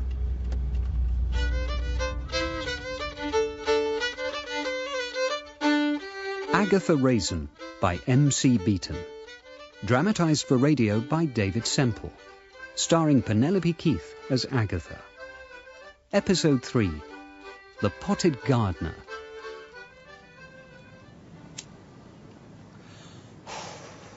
Agatha. James! Oh, you made me jump. Sorry, didn't mean to. I've just been doing a spot of gardening. Thought I'd pop over and see how you were getting on with yours. Getting on fine with my garden. I stand in it, have a smoke. It provides me with weeds to look at. Agatha, you really ought to do something with it. You're letting it go to ruin. Life's too short to mow the lawn. Besides, it'll only grow back again in 6 months. You should join the Carsley Horticultural Society. It's awfully good fun. Oh, yes. Discussing the Latin name for a Michaelmas daisy. That does sound fun. Anyway, if you think the garden's bad, you should see the house. I can't get a cleaner for love nor money. Good Lord, don't tell me you're actually having to get down on your knees and do it yourself, are you? Don't you start.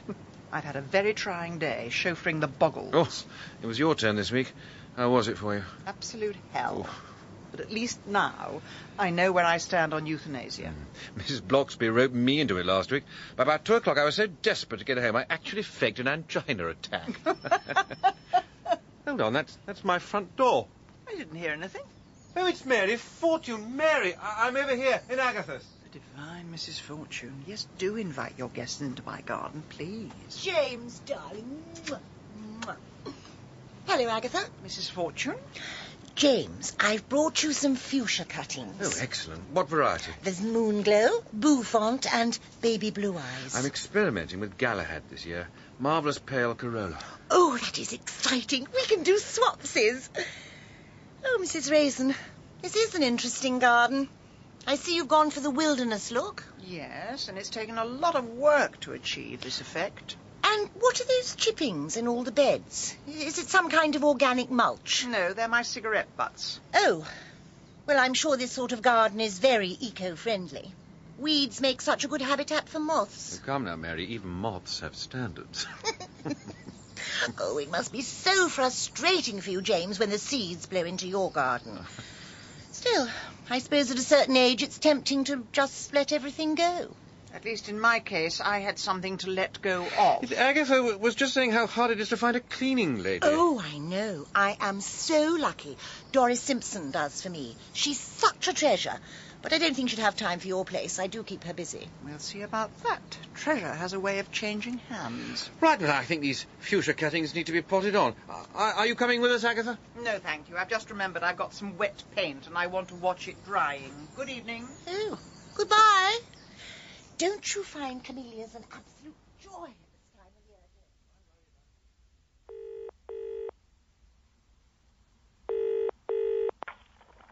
Hello? Doris Simpson? Yes, that's right. Good evening. My name is Agatha Raisin. Now, I understand you do cleaning. Well, I do, but I don't see as how I could manage any more, and that's a fact. Mondays is Mrs. Chumley, Tuesdays Mrs. Barr, Wednesdays Mrs. Fortune, Thursdays... How much does she pay you? Who, Mrs. Fortune? Yes, just out of interest. £3 an hour. That's slave labour. Come to me and I'll give you 5. Well, I don't know if I can. And sick pay. Well, that's very generous. And 7 weeks holiday. Well, I don't think Mrs. Fortune would be too happy. No, I don't suppose she will be.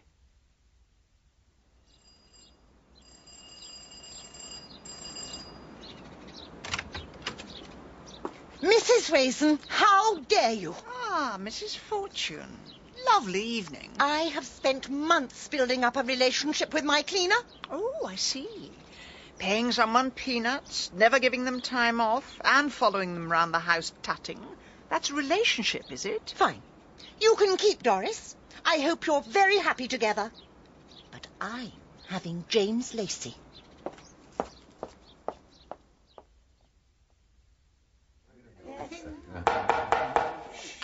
Well, everybody, thank you for coming. This is an all-time record for the Carsley Horticultural Society. Yes, we're spreading like the fronds on a Dicksonia fibrosa. Mrs. Raisin, over here. Hello, Mrs. Bloxby. Now, tonight is a very special night for us. Mrs. Fortune will present an illustrated lecture entitled The Gardens of California. And to celebrate the occasion, Mrs. Bloxby has baked some Californian-style chocolate chip cookies. Yes, they're just on the table. Do help yourself. Now, I have to set up the slide projector, so do feel free to stretch your legs for a few minutes. Mrs. Raisin, I didn't know you had green fingers. There's a lot that people around here don't know about me. Why does everyone think of me as some kind of townie? Well, this lecture should be interesting. Mrs. Fortune spent quite a few years in California before she came to our little village. That must be where she got her facelift. Oh, Mrs. Fortune, do you know Mrs. Raisin? How lovely to see you, Mrs. Bloxby. Mwah. Heavens, we're going all continental this evening. Yes, I have met Mrs. Raisin. We were just discussing your time in California, Mrs. Fortune. It must have been quite a culture shock going from somewhere that's the heart of the film industry to a place with just one video rental shop. Oh, no, it's an absolute joy. Towards the end of my time in California, I grew so tired of actors and models and glamorous people. Really, I'd far rather be with people like you. Oh, that's so kind. Well, I must go and hand out my glamorous cookies. Oh, look, it's darling James. Mwah, mwah. Don't make me drop my seedlings, Mary. I was going to give you some of these. Oh, super. I've got some too. We can do swapsies again. Excuse me, Mrs. Fortune. Could you just come and check the slides are in the correct order? Dear Bernard. Mwah, mwah.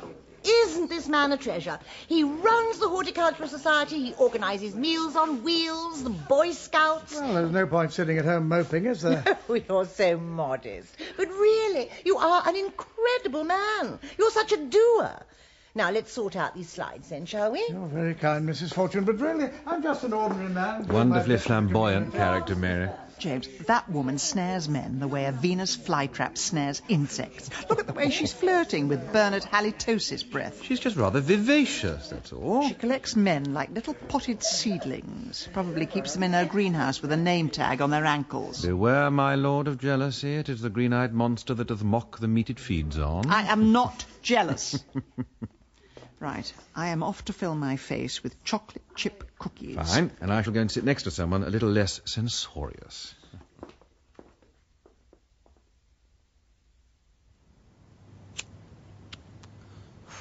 Chivers, please. That is a puddle, not a drinking fountain. Agatha! James, I thought you'd be over at Mary's, examining her seedlings, doing some swapsies, going to the shopsies, eating pork chopsies. There's no need to take that turn. I thought now that you're taking an interest in gardening, I could come round and give you some tips. Oh, I see. Unwanted horticultural advice. What are you, a Jehovah's gardener? Now, look, your soil is absolutely sodden. It hasn't seen a hoe since the relief of Mafeking. As recently as that? But with a bit of vigorous digging... Oh, God. Oh, What's the matter? Have you stabbed yourself in the foot? Look, I can't get out of this position. Well, it serves you right for sticking your fork in where it isn't wanted. Agatha, please. I'm in agony. Let's get you into the house. Oh. At least you can be in agony on a comfy sofa.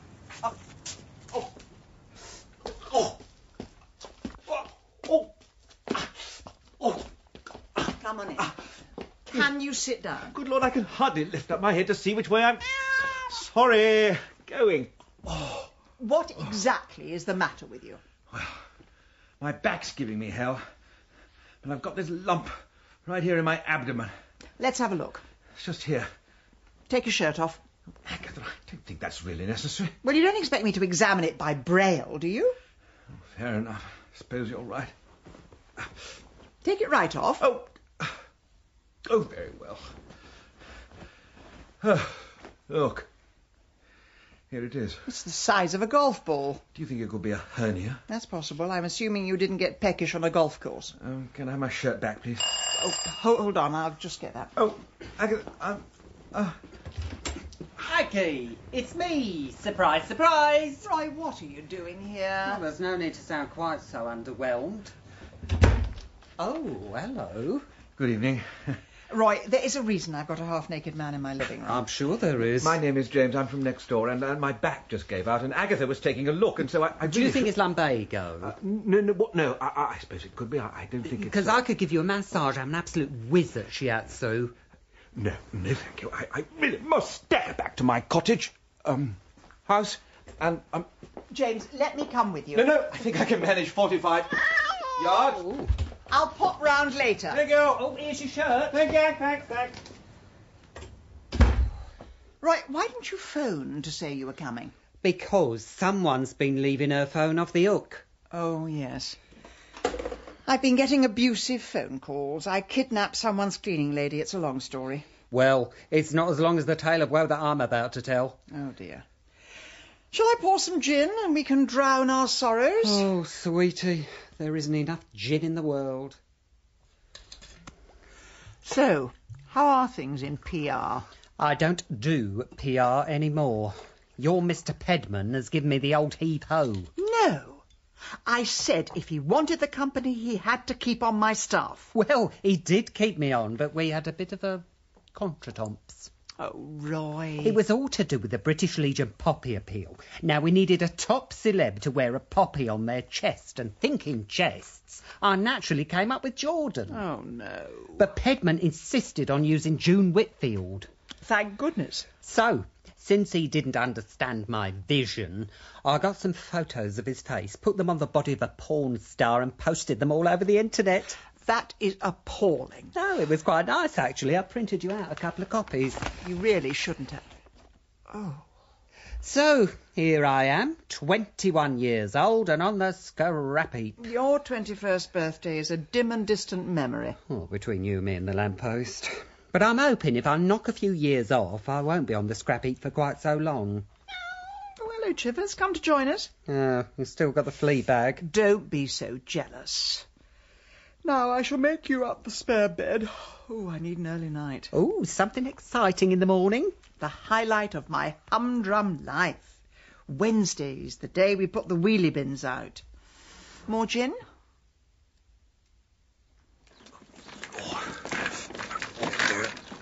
Oh, morning, Agatha. James, how are you? Well, I've been to the doctor and, it's not good.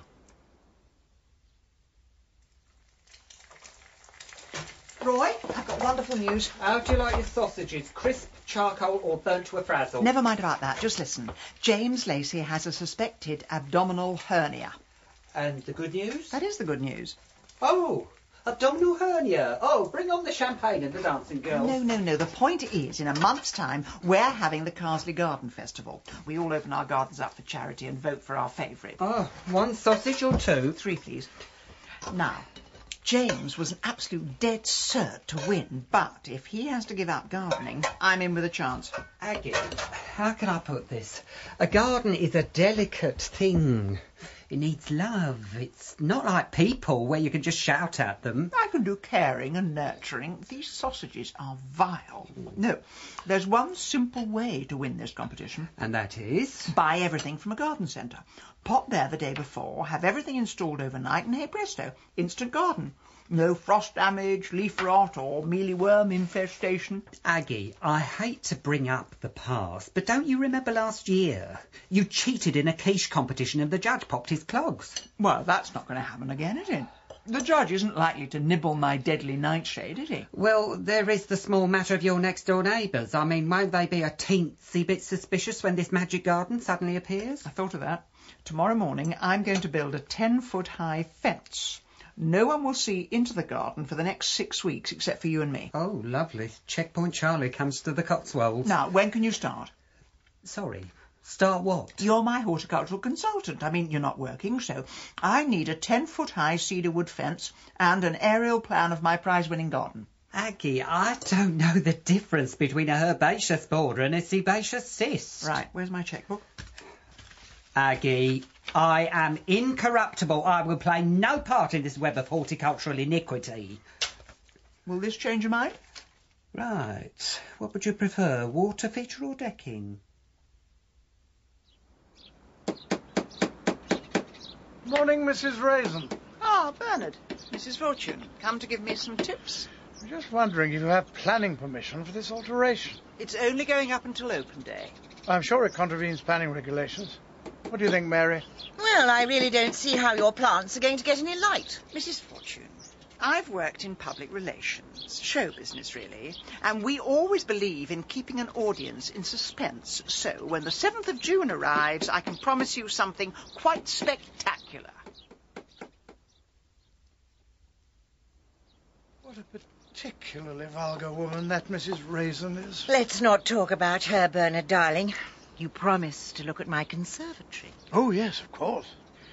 You mentioned that you picked up some interesting propagating techniques in California. Oh, I pick up techniques wherever I go. Goodness. How did you get planning permission for this? I had to pull quite a few strings with the council. Now, Bernard, do take your coat off. It does get rather steamy. Yeah. It's like the Garden of Eden. Why don't you try some fruit? At this time of year? Morello cherry, the first of the season. A little too tart for my liking. Oh, mind you don't get juice down your shirt. Thank you. That's a very powerful humidifier. My seedlings like the atmosphere to be moist. I've never used a humidifier, but I always feel if you can keep consistent atmospheric conditions, then your plants... Has anyone ever told you you're a very attractive man? No. They haven't actually. Well, it's true. You're so boyish, so full of energy. Well, I try to keep fit. I would say I'm every bit as athletic as I was when I was 21. Oh, I'm sure you are. But why don't you show me? Mrs. Fortune. Please, call me Mary. Mary, Mary, quite contrary.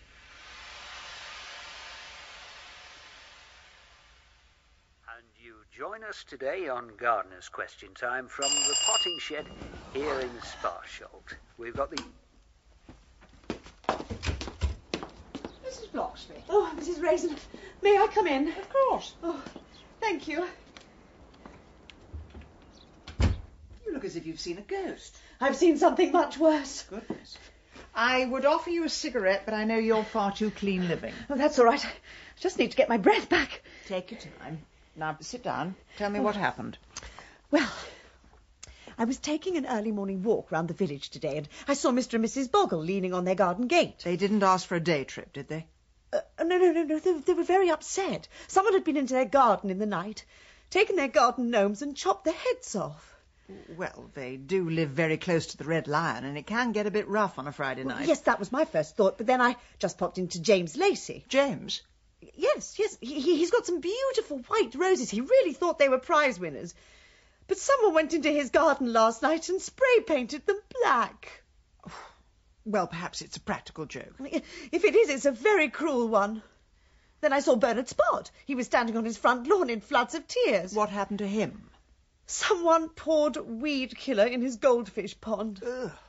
You could see all the poor dead fish floating on the surface. That is appalling, but surely it was just someone who'd had a bit too much to drink. I don't think so. I think something terrible is happening in the village.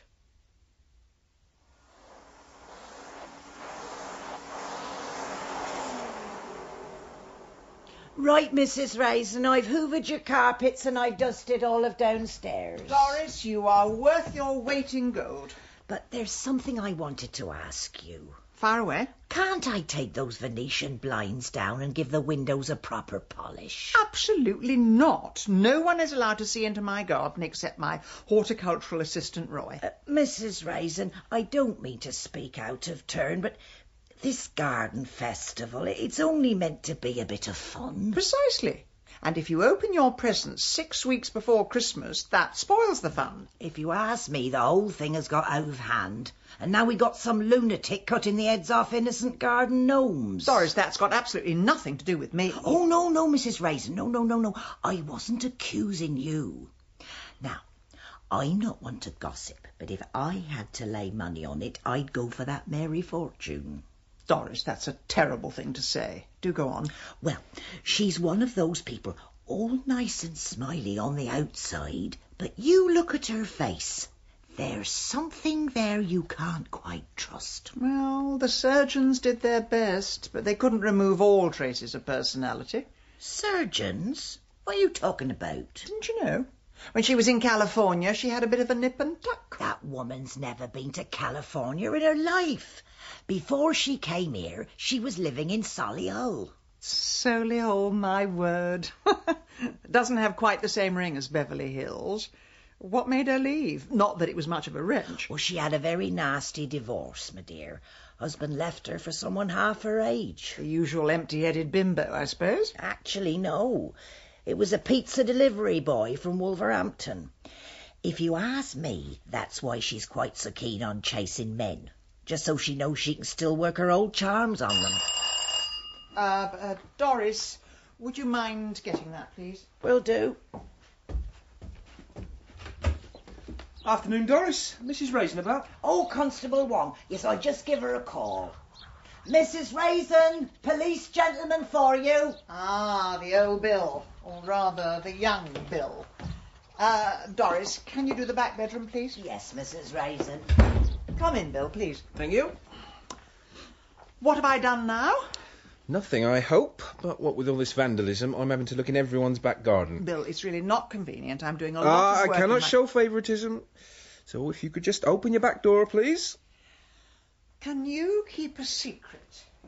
That depends on how wicked this secret might be. Well, you're about to find out.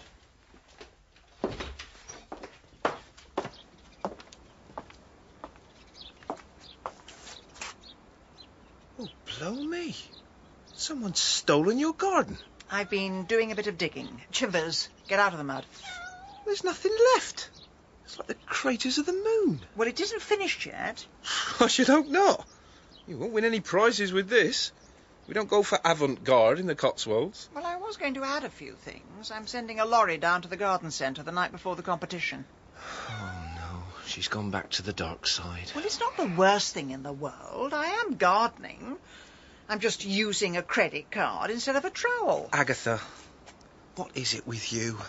Just when you seem to be settling in, just when you seem to be part of the scenery, you have to pull off a stunt like this to get one over on people. Bill, I try to do things properly. I bake little cakes. I take old people for rides in the countryside. But something in me just needs to win things. Oh, well, at least I can tell the boss you haven't got the Buggles gnomes. In this great big pit, there's no way you could hide them.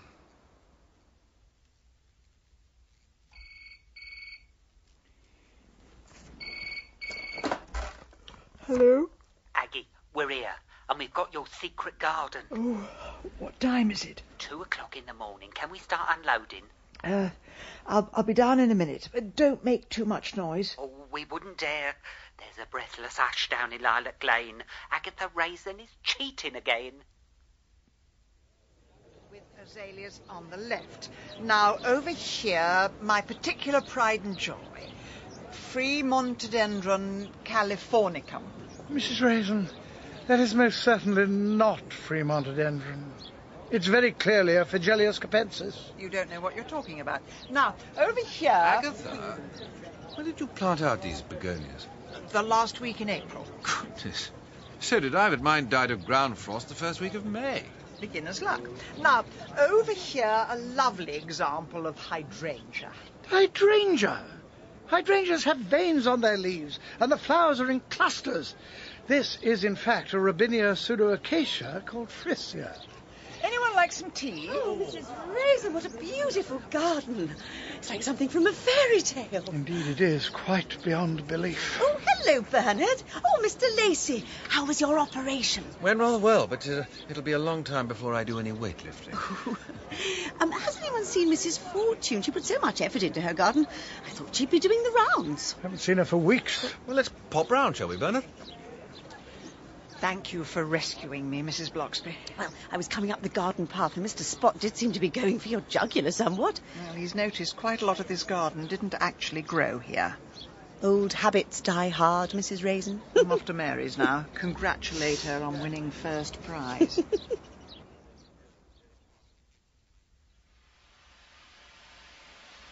Mary? Mary? Mr. Lacey, I really feel we should come back later. This is somebody else's property. Bernard, look around. Someone's been here before us. How'd you come to that conclusion? For God's sake, look. These plants look as though they've been hacked up with a machete. Well, I won't win any prizes for topiary, but I really feel it's none of our business. Here she comes now. Oh, Mary. Oh. It's you. Thank you, James. I do like a nice warm welcome. What happened here? Looks as if our mysterious garden vandal has struck again. James, what's in that terracotta pot? Judging by the shape, it's some variety of palm. Dicksonia fibrosa? But why has she wrapped it up in a bin liner? I really feel we should leave now and put the matter in the hands of the police. I'm going to open it. Oh, no. Agatha, please don't. It's Mary.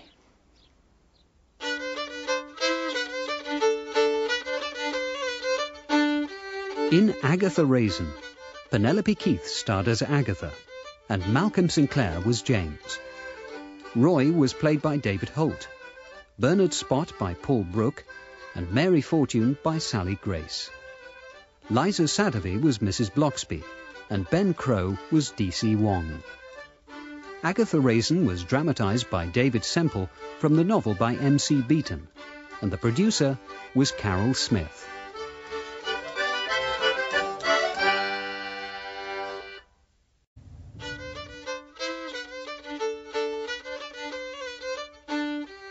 Agatha Raisin by M.C. Beaton. Dramatised for radio by David Semple. Starring Penelope Keith as Agatha. Episode 4. The Gardener's Legacy.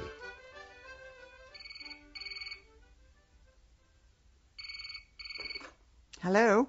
Hi, Aggie. Just calling to ask how you got on at the garden festival. Oh, Roy. Well, were they wowed by your wisteria? Did your peonies win prizes? Did your nasturtiums knock 'em dead? You've been practising that all week, haven't you?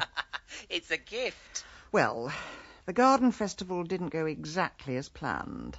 Do you remember Mary Fortune, the woman with the Gucci shoes and the matching facelift? Oh, yes, I remember her. She reminded me of the scream by Edvard Munch. She's dead. No. James and I found the body.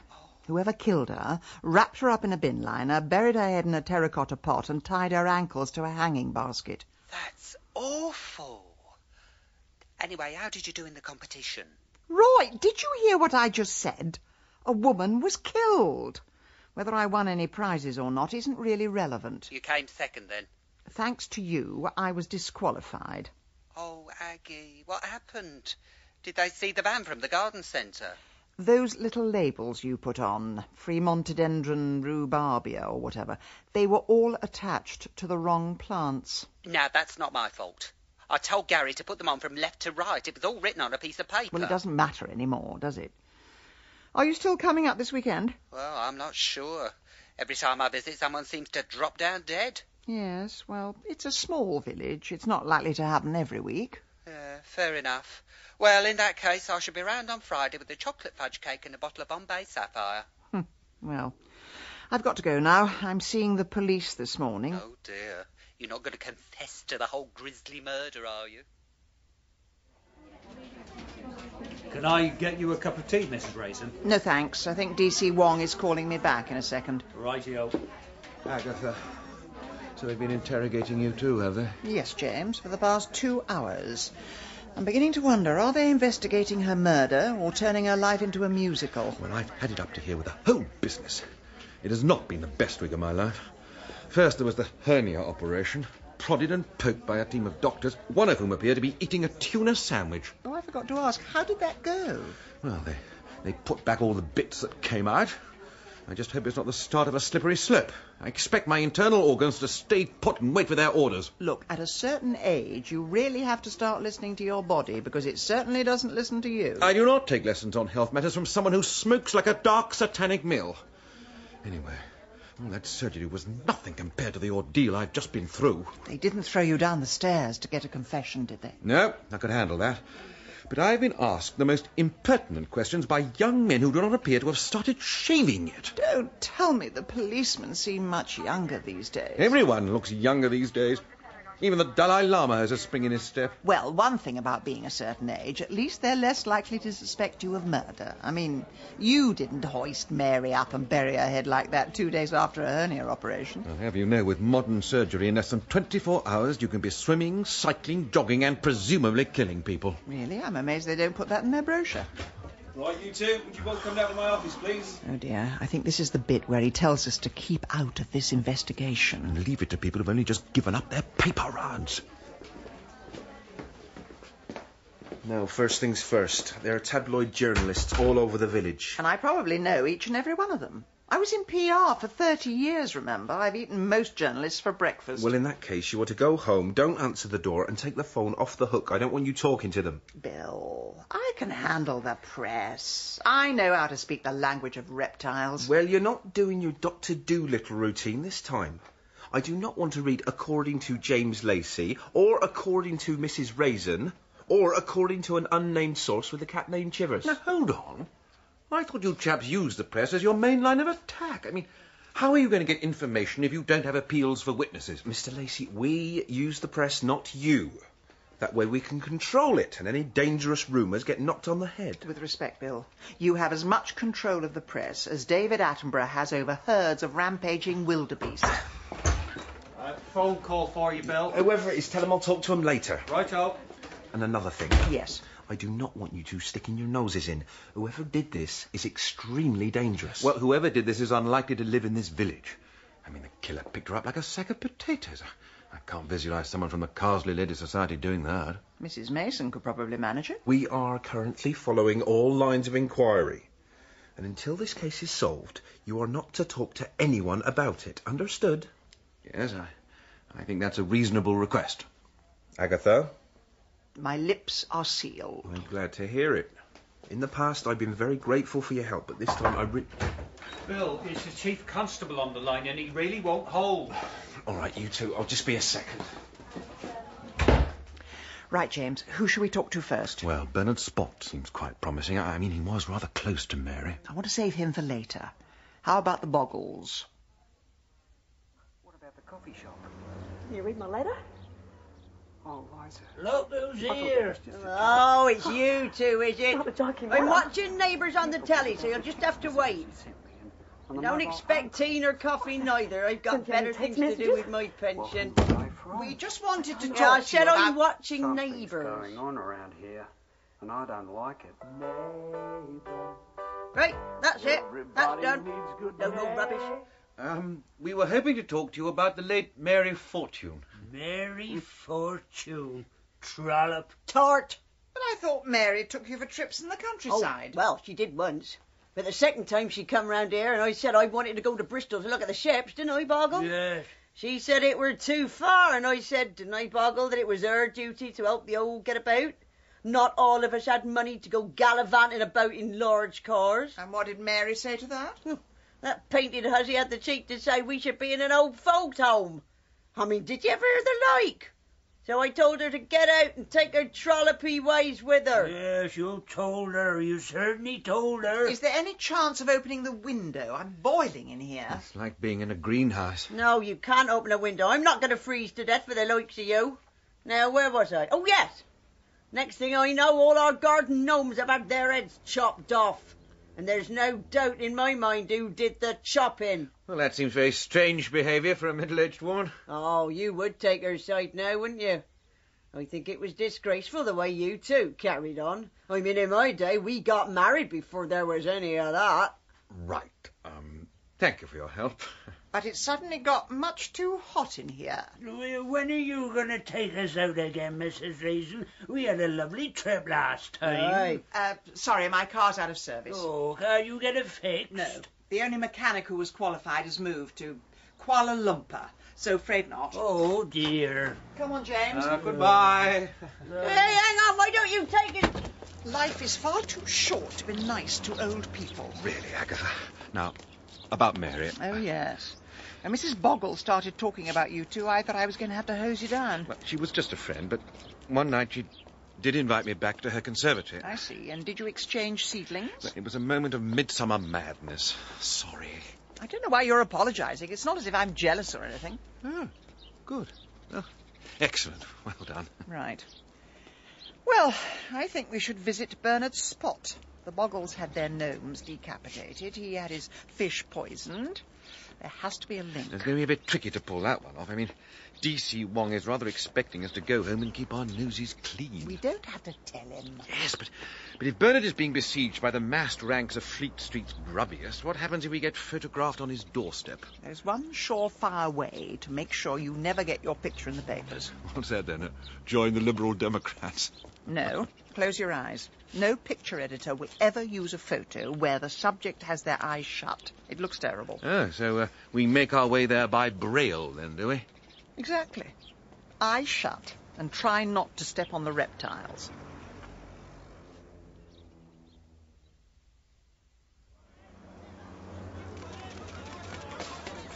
Excuse me, are you any relation to Mr. Spot? No comment. Ow! Oh, terribly sorry. Was that your foot? Have you got the sun in your eyes, mate? I refer you to the answer my colleague gave earlier. Or are you just scared of looking at the village of death? No, that's really unfair. It's not at all like that. If you lived here... Don't rise to the bait. He just wants a photo of you looking angry. Sorry. No comment, old chap. Come in, Mrs. Raisin. Mr. Lacey. The rest of you can bugger off. Oh. How long will these siege conditions continue? Another couple of weeks, I'm afraid. This week the tabloids will write about the village of death. Next week all the posh papers will say how appalling the tabloids have been, and then they'll quote every salacious detail. Makes me ashamed to be British. And the police are no better. How will they ever find Mary's killer? They don't even know who killed my goldfish. Bernard, I know this is going to sound strange, but there is a theory going round that Mary was responsible for the garden vandalism. Mary? Mary Fortune? It's inconceivable. Well, why not? Mrs. Raisin, Mary was a wonderful, generous human being. And when I think of all that beauty extinguished in one barbaric act... Well, that may be the male point of view. Some people see her as a manipulative floozy who slept with anything in trousers. Get out. What? Get out of my house. I was just making conversation. Well, may I suggest you offer your crackpot theories to the police? Well, I thought you said the police were no use. I'm prepared to be interviewed by the police. I consider it one of the more unpleasant duties of being a British subject. When it comes to the likes of you two, it seems like vulgar curiosity. Oh, Bernard, we're not doing this for ourselves. We're doing it for Mary. Do you mind? I have a Boy Scouts jamboree to organise. Kindly leave me to get ready. Well, what do you expect from a geriatric scoutmaster? Agatha, have you ever considered a career as an international diplomat? With your skills as a peacemaker, the world will be plunged into Armageddon within seconds. Eyes closed, James. Don't let the reptiles see you. I mean, how did you work in PR so long without anybody hitting you? Usually I hit them first. Come on, you two. A joke's a joke. How about a nice picture? Oh, hey! Oh, dear. Was that your camera? I do hope it wasn't too expensive.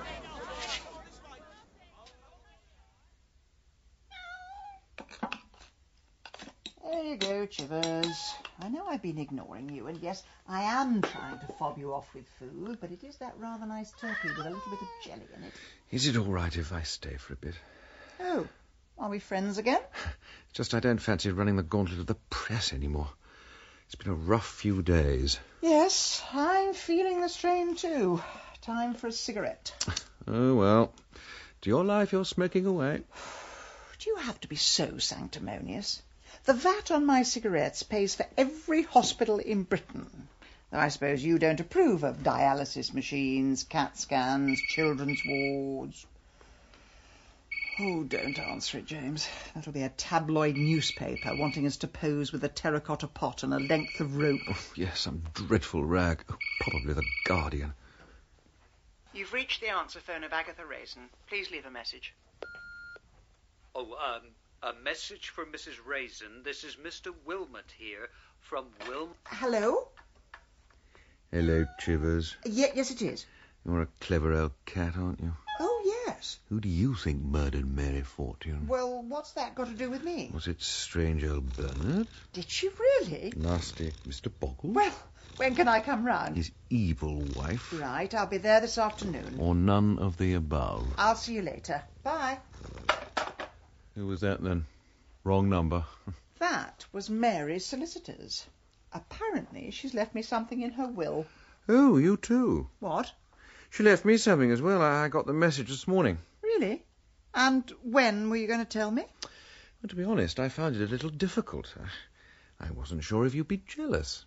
Jealous? Me? Yes, you. I am old enough and ugly enough to accept that Mary had a thing for you. After all, you are her type. What does that mean? You wear trousers and you got a pulse. Oh, I see. So that's why women queue up outside my door with homemade cakes. That's why I can't get my book written because of constant interruptions from the Carsley Ladies' Society. It's because I have a pulse, is it? Well, it gives you the edge over most of their husbands.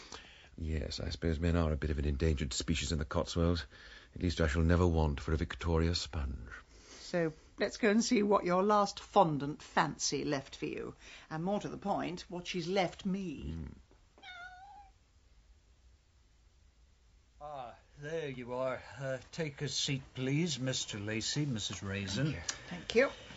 Now, you will understand that I'm duty-bound to read the exact words that Mary used in her last will and testament. Certainly, yes. Although some of these words are calculated to wound. Fire away. I've probably heard worse. Very well. To Mrs. Agatha Raisin of 10 Lilac Lane, Carsley, Gloucestershire, I leave the sum of £5,000. This is to pay for a tummy tuck and a much-needed course of Botox. Oh, I'm being bitched from beyond the grave, am I? Would you like me to continue? Yes, please do, by all means. To James Lacey of 8 Lilac Lane, I leave £5,000 for services rendered, although these services were not really worth that much. She had a wonderful sense of humour, Mary. And that is the sum total of your bequests. When will the money come through? Well, it is, of course, subject to a police investigation, but dependent on the outcome, I should be able to extract the grant of probate and convert your legacies within this fiscal cycle. Before you become a solicitor, do you need a degree in gobbledygook? Mrs. Raisin, you will have your money all in good time. Of course, I was forgetting. There are 100 days in a solicitor's month. Right, James, I'll see you back in the car. Please don't be offended by Mrs. Raisin, and thank you for reading it all with such a straight face. Well, It sounds as if it was more than just one night of midsummer madness. It's not illegal. Of course not. I just thought you had better taste. Are you going to accept your money? May as well. It'll pay for my ridiculous garden, and I only bought that to keep up with her. Well, where do we go from here? Left at the light, straight past Mr. Wu's heavenly pagoda, and then we're in the village. No, I mean with the murder investigation. Oh. Whoever killed Mary must have had incredible strength, which rules out 99% of the village. We really aren't getting anywhere, are we? Well, do you have any bright ideas? No, I mean the traffic. We're gridlocked. Oh, yes, it's the Boy Scouts Jamboree. You remember Bernard Spot's little extravaganza? So what's all that scaffolding on the village green? Let's get out and have a look. Come on, boys. Hoist yourselves up. Just your forearms. Don't use your whole body. Just the forearm. Do you know, I really feel short should be illegal for anyone over 50. Well, he's managed to shake the press off. The press wouldn't want to come here. They don't want happy pictures of people getting on with their lives. They want empty streets, tearful faces, the village of death.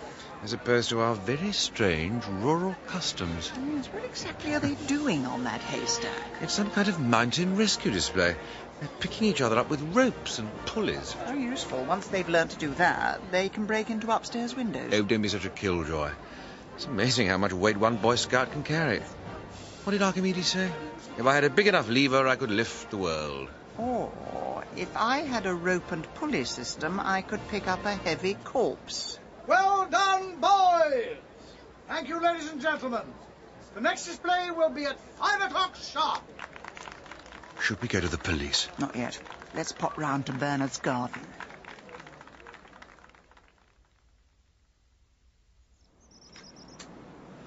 Agatha, you know that feeling you have when you absolutely know something is the right thing to do?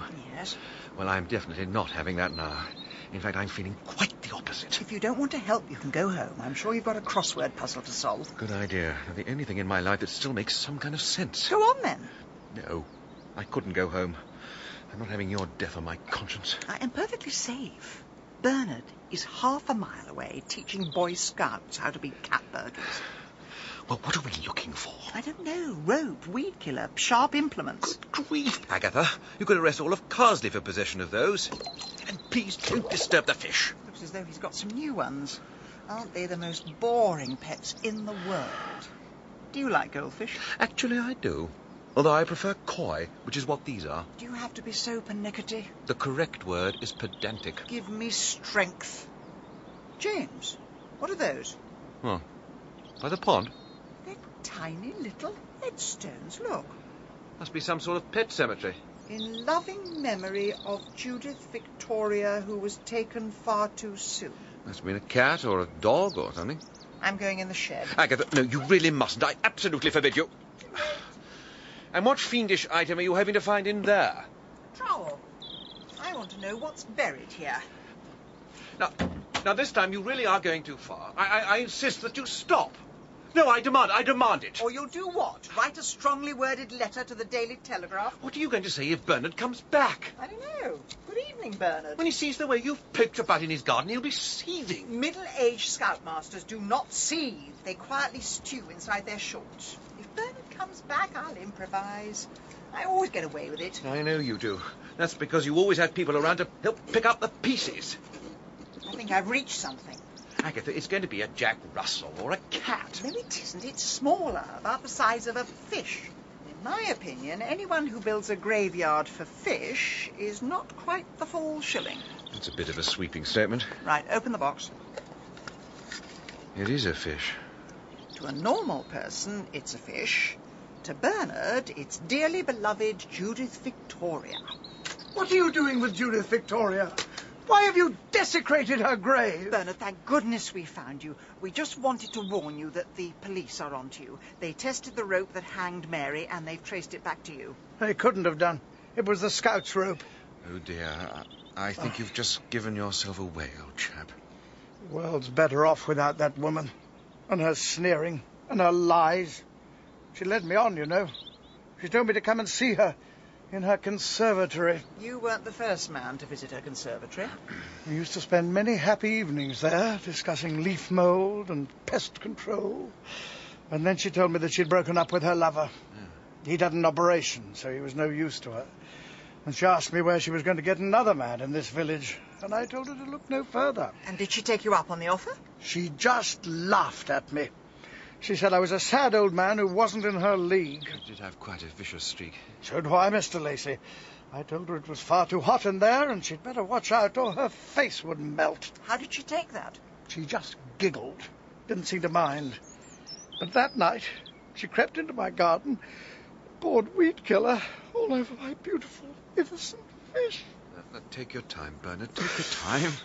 She didn't know I'd seen her, but I did. A very light sleeper. So what did you do? I did nothing. I'm a gardener, Mrs. Raisin, and the one thing you need more than anything else is patience. Next time I saw her, she was friendly with me, as if nothing had happened.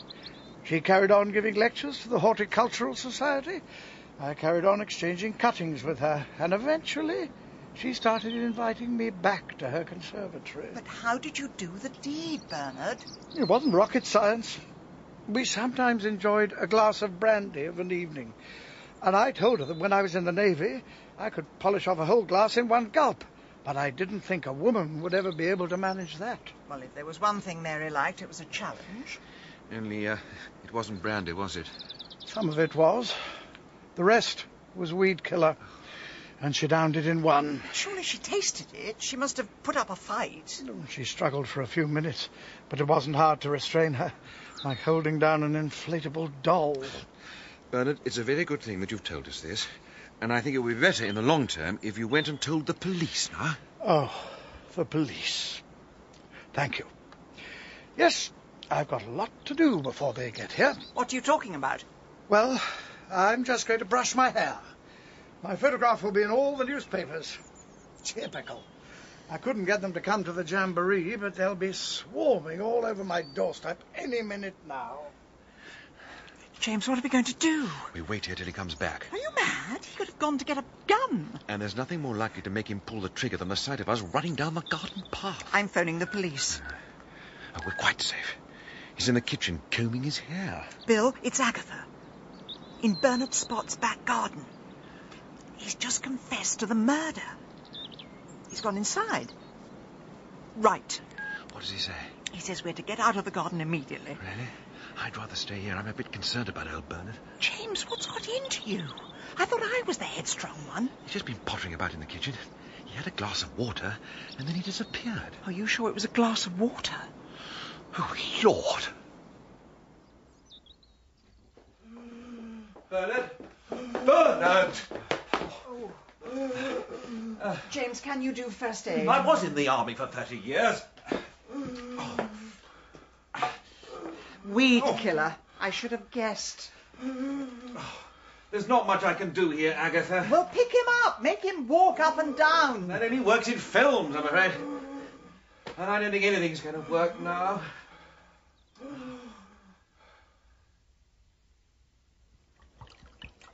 Oh, Roy, thanks for coming to stay. I still can't sleep without terrible dreams of dying scoutmasters. That's what friends are for, Aggie. And to build designer gardens for you. I never did get to the bottom of that. Why were all the labels on the wrong plants? I was publicly humiliated. Nothing to do with me, sweetie. I numbered them 1 to 100, left to right. I told Gary, just follow the path round. Never mind. Anyway, Bill Wong was furious with us. He claims they were already on to Bernard, but thanks to us, all they've got is another body. Well, at least he won't do it again. I mean, he could have poisoned the entire Carsley Ladies' Society. Anthrax in the angel cake. Roy, don't make jokes about it. It's not nice. I'm just trying to take your mind off things. That James Lacey seems a nice chap, especially when he's got his shirt off. He is. He's a thoroughly decent human being, and in spite of that, I still get on with him. Well, shall we pop round then? Maybe we can have a look at his hernia scar. I'd rather not. Funny thing is, when he told me that he had a hernia, the only thought in my mind was, oh, good, now I'll be able to win the gardening competition. That's your gift, Aggie. You're always able to draw comfort from the suffering of others. But when I heard he'd had an affair with Mary, it really hurt. I don't know why. I mean, the man means absolutely nothing to me. Oh, dear. I sense a maudlin moment coming on. I'll just get some more gin. No, Roy, it's in the cupboard on the left. What? No, I said the left. Oh, sorry, I'll get confused. Roy, you don't know the difference between left and right. All right, you don't have to go on about it. You know I'm 9/10 dyslexic. So that's why I was humiliated at the garden festival. When you told Gary to put the labels on left to right, you meant right to left. Honestly, Aggie, so you were humiliated. It's all you ever think about. Self, self, self. Anyway, it doesn't matter now. I'm getting rid of it all. Tomorrow morning, I'm going to rip up every last plant and put down a patio. Oh, Aggie, you can't do that. You can't destroy my beautiful back-to-front garden. You can watch me. I've had it up to here with green things. From now on, I'm sticking with concrete.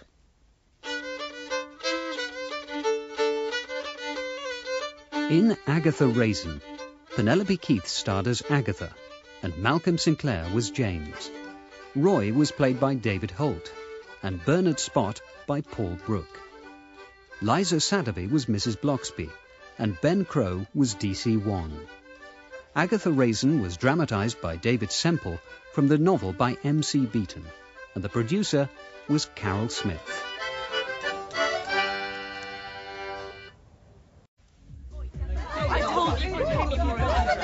Right, can I have a bit of hush here, please? Get her. We've just had a letter from the National Ramblers League. Tory tossers. 10 things for all Ramblers groups to remember. 1, always close the gate.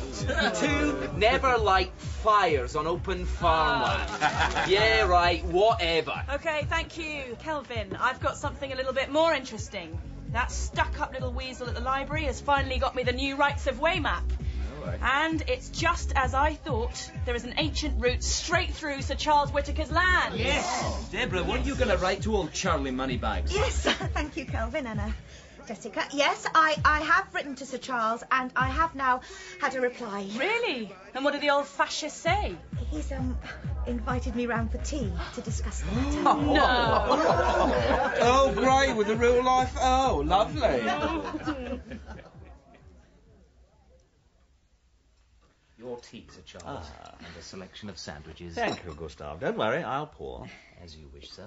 Now, Miss Camden. Deborah, please. Well, Deborah, I must say I did enjoy your little letter, but there's one thing that slightly puzzles me. Oh, yes? Why are you quite so keen to walk through the Barfield estate? That will be all, Gustav. Very good, sir. Well, it's our democratic right, you see. They've just published the conclusive map, and the right-of-way goes straight through your land. Ah, well, let me have a look. Yes. I notice it also goes through the council estate. And are you writing to them to ask if you can march through their gardens? No, I don't think so. No, quite. No. Well, you seem a charming young lady, and I'm very happy for your merry little band to walk through my estate. But there is one condition. Oh, right.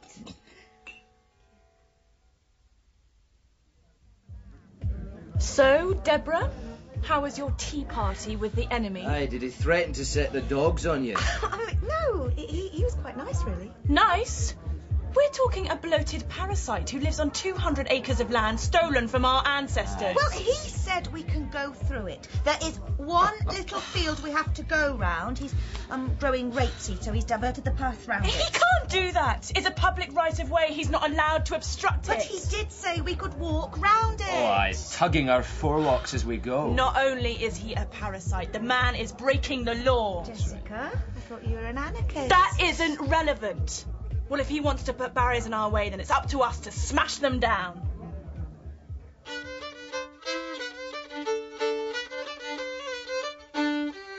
Agatha Raisin by M.C. Beaton.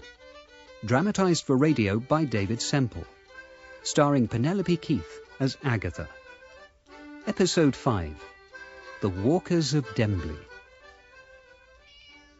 Chivers, good girl. Oh, come on. Come on.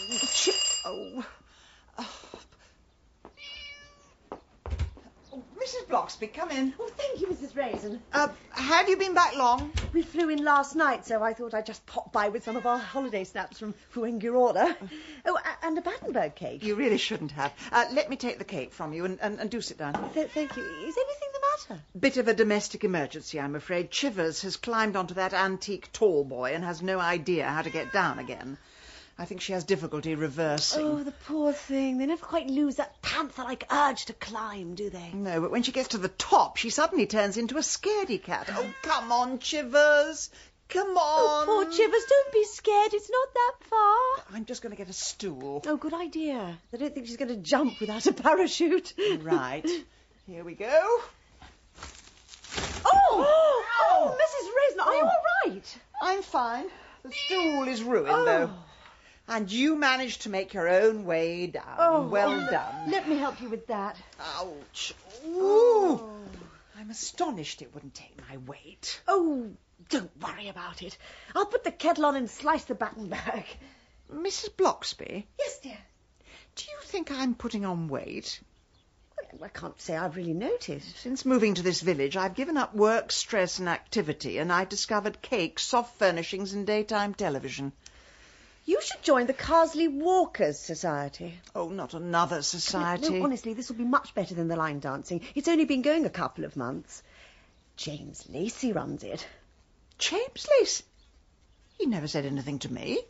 Well, he did put a leaflet through everyone's letterbox. Oh, I see. Those things go straight in the bin. It's really rather good. He's always pointing out fascinating bits of village history. Things Alf and I never knew in spite of all our years here. All right, I'll give it a try. It's either that or the Carsley Porkers Society. Where can I buy some Wellingtons? And over the brow of the hill. Now, the road we just crossed was Wainbody Road. Anybody know what Wainbody means? Yes, Mrs. Bloxby. Is it wane as in to wane or fade away? Not quite. This wain is Old English for wagon, and Wainbody is where wagons full of bodies were driven to... Gibbet Hill. It goes to Gibbet Hill. Exactly. Well done, Mrs. Raisin. Throughout the 17th century, wagons full of bodies, the enemies of the crown, were taken to Gibbet Hill, where they were hung from gallows or gibbets as an example to the others. I can think of one or two people they should do that to these days. I'm sure you can, Mrs. Boggle. Now, Gibbet Hill is part of the Barfield estate, so it's probably best we walk round it. Is everybody fit? Right. Don't look at us, as you young'uns always straggling behind. Well then, Mr. Boggle, let's head for the hill. Shall we have a sing-song? Oh, Lord, do we have to? Well, I always think it makes the going a bit easier. All together now. One man went to mow, went to mow a meadow. One man and his dog.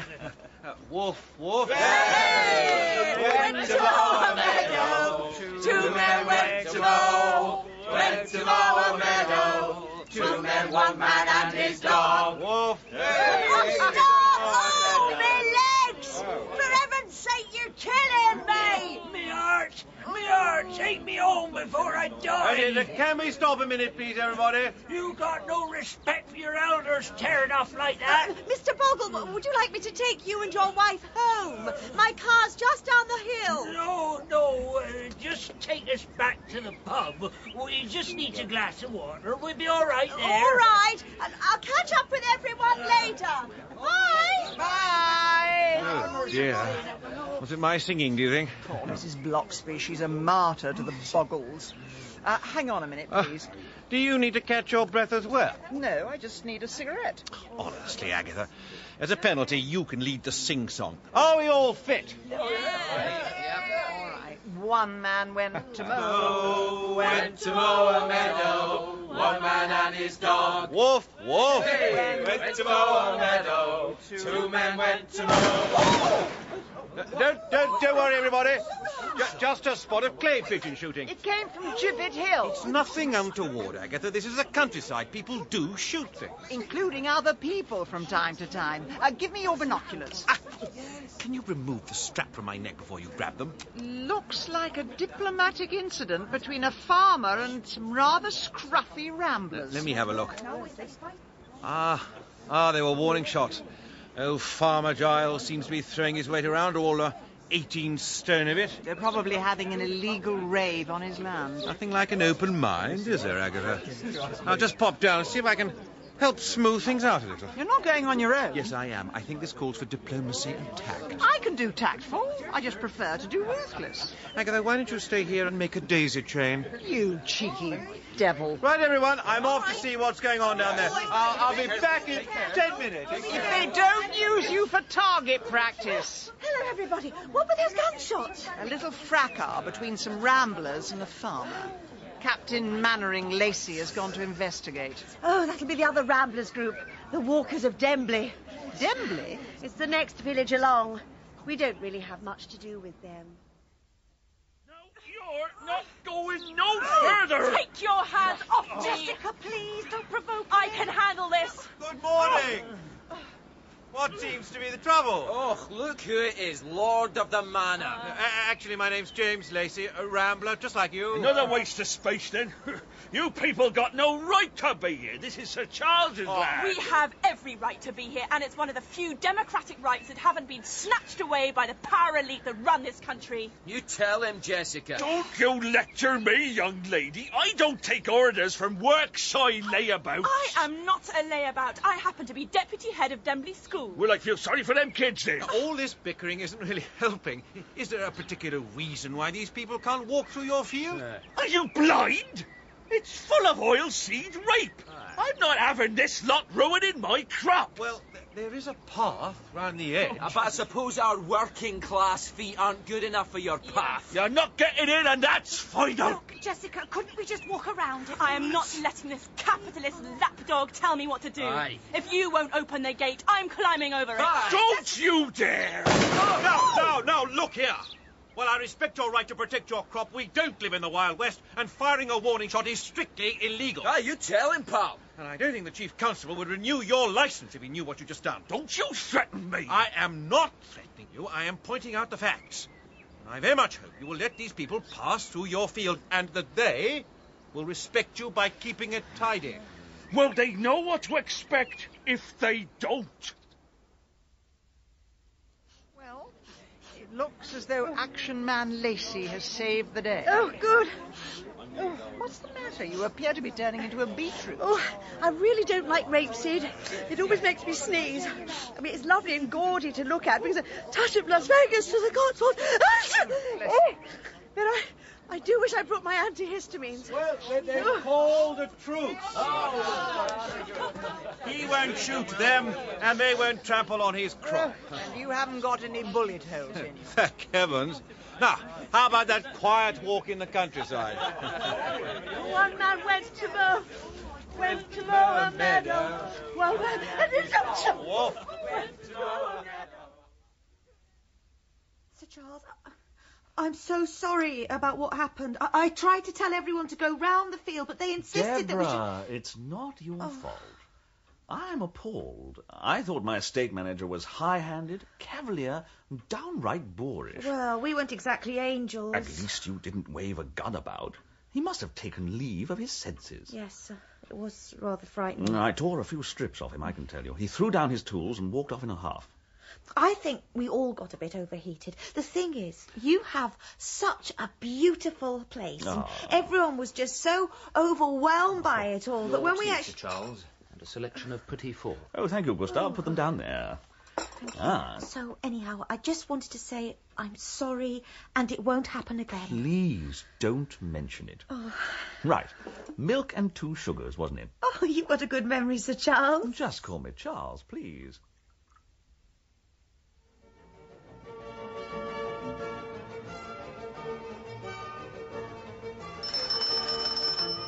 Oh, Lord. Who is it now? Ah, hello, Agatha. James, are you busy? Not especially. Come in. Coffee? No, thanks. I just have one.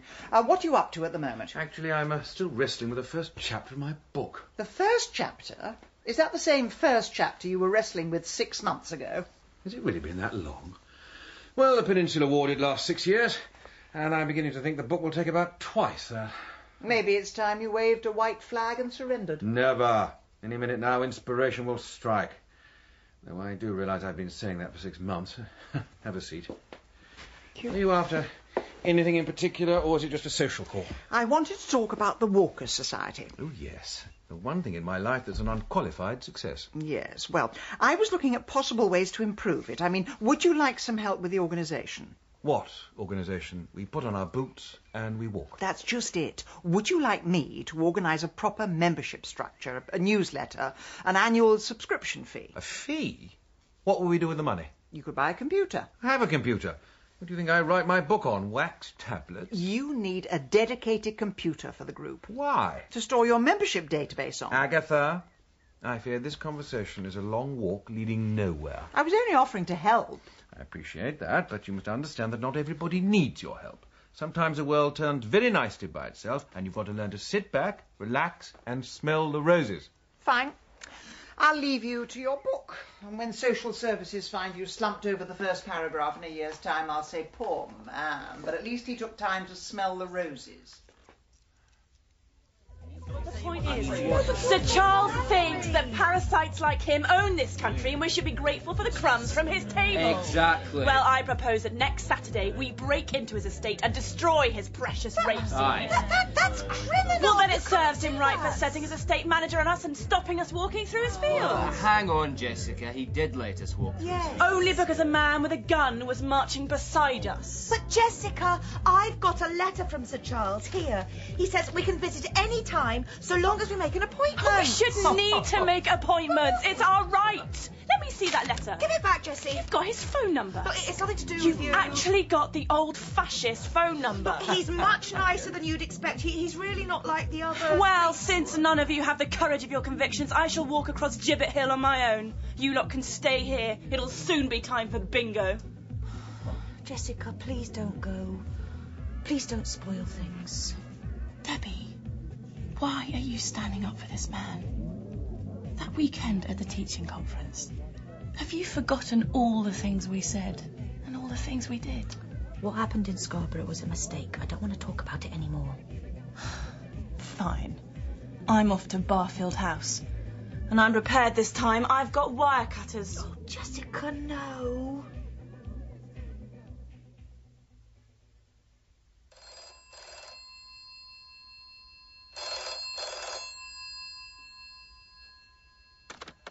You have reached the office of Sir Charles Whittaker. If you wish to leave a message, please do so after the tone.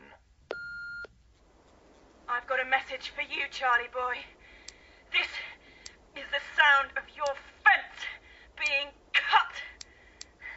And this is the sound of your crop being destroyed. And this is a wake-up call for people like you. People who hide behind their wealth. Who send out slaves to do their dirty work. Your days are numbered. What do you want? Get off me! Get off!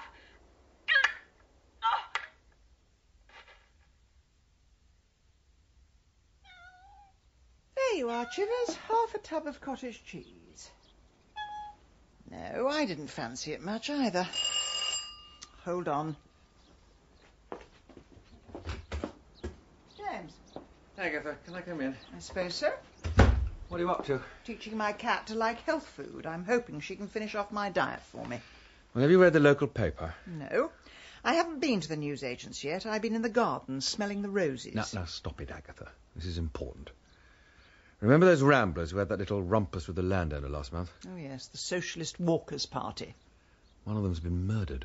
Let me see that. Police are investigating the death of Miss Jessica Keller, whose body was found on the estate of Sir Charles Whittaker. Miss Keller, 35, was involved in a long-running dispute with Sir Charles over rights of way, and it is believed that at the time of her death she was trespassing on his land. Do you get the impression the editor wants us to think it was Sir Charles? Well, it is rather a good story. Evil landowner wreaks his revenge on Bolshevik activist. Oh, look, she was bludgeoned to death with a spade. Very Edgar Allan Poe. Odd thing, though. According to the article, she had a degree in classics from Cambridge, but she was a teacher at Dembley Primary School. That's not surprising. An awful lot of intellectuals get a job at the village school. They can throw their weight around more if they're with people less qualified than they are. Yes, I know the sort. They're holding a memorial service at the school today. Must be a shock for the children. I think at that age they don't really know what death is. Well, they do now.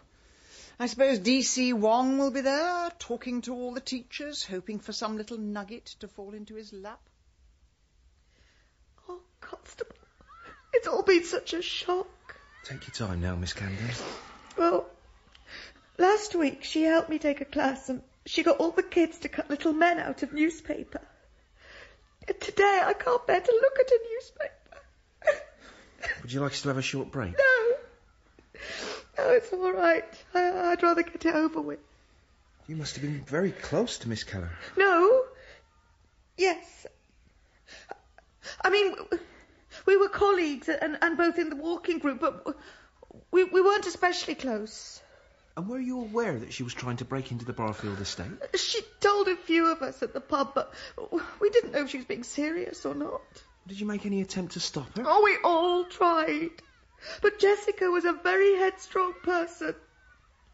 I keep thinking I should have tried harder. And that's going to haunt me for the rest of my life.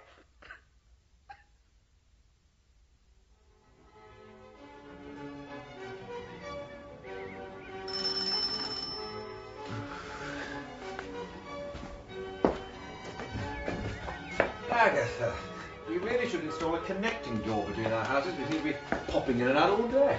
I've got something rather interesting. Hold on, just a moment. Right, what is it? An invitation to Barfield House. What? Old Sir Charles's place? The very same. Why has he invited you? There's no need to look quite so gobsmacked. I assume he's heard of my detective skills. I suppose he reads the papers like everyone else. Sir Charles is keen to clear up this murder as soon as possible, and I've been invited to tea so that we can discuss it. Ooh, murder and crumpets, eh? Would you like to come? What? With you? Yes, James, with me. If you went on your own, it would be gate crashing. Well, I would like to see the old place on the inside. Well, that's settled. Let's go and get changed. Agatha? Yes? I'm rather surprised you're inviting me. You'd rather pour cold water over your ideas for the Rambling Society. Forgive and forget. And there is one other reason. Oh, yes? I've never much cared for stately homes. I keep thinking a well-built butler is going to pearl me down the ancient stone stairs. Oh, no, they wouldn't do that. They're very well trained, and that's definitely not de rigueur. Well, I'm worried that they'll see I'm not one of them. They'll work out where I come from. Agatha, what are you talking about? Where do you come from? Birmingham. Well, I must say you've totally lost your accent. I know, it's hardly surprising, really. That sounds rather attractive, actually. When did you leave? As soon as I could afford the bus fare. Well, there are worse places you could have come from. Though I'm hard-pressed to think of any offhand. Thank you, James. But Charles will see what the rest of the world sees. An extremely irritating, but rather marvellous woman. Oh, thank you, James. Well, I'll phone him up and tell him it's crumpets for 3.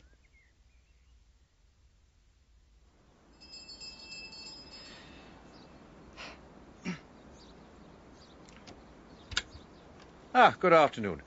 My name is Colonel... If you would be so kind as to use the tradesman's entrance. It's at the rear of the house. Actually, we're invited to tea. Mrs. Raisin and Colonel Lacey.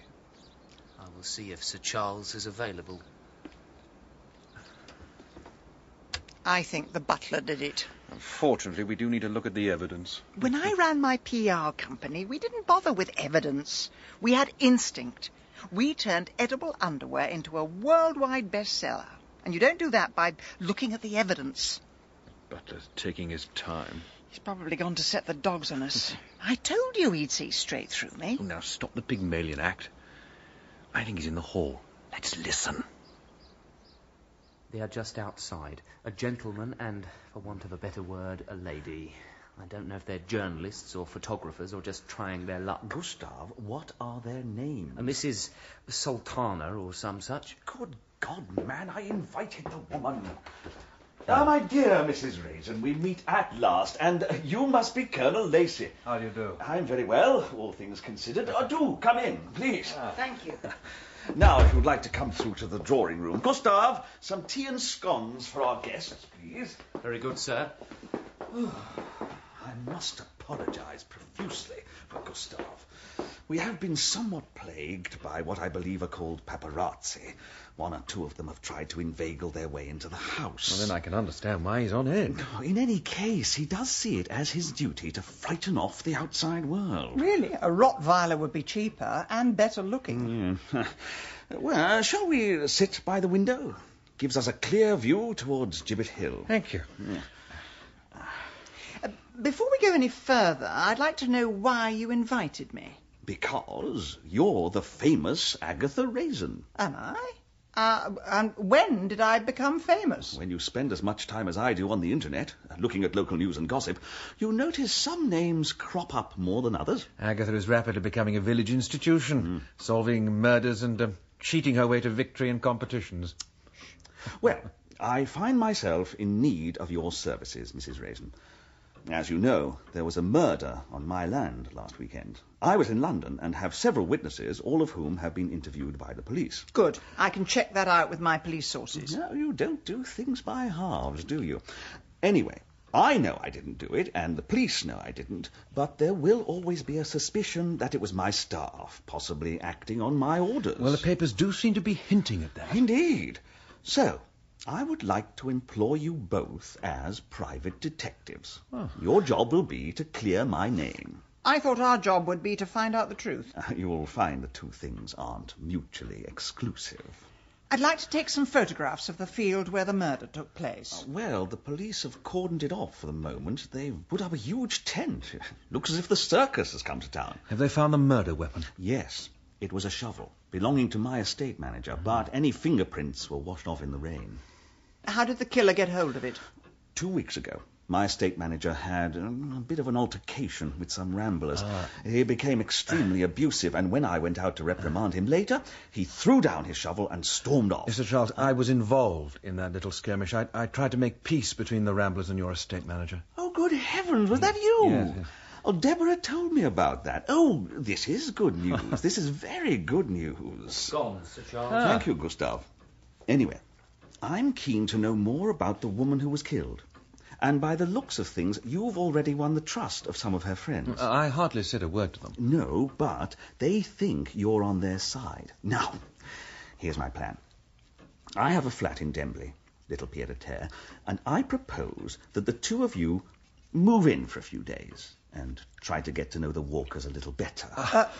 Won't we look a bit like undercover police officers moving in just after the murder? Oh, you'll have to spin a yarn about why you're there. I think you should pretend to be a married couple.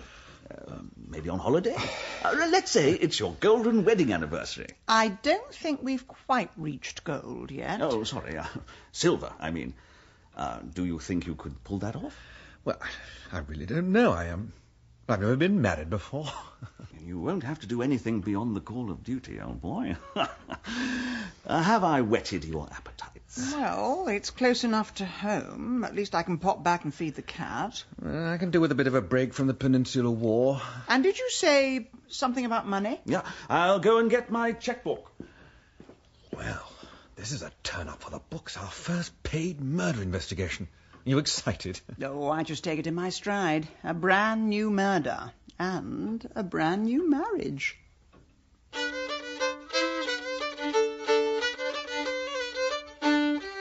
In Agatha Raisin, Penelope Keith starred as Agatha, and Malcolm Sinclair was James.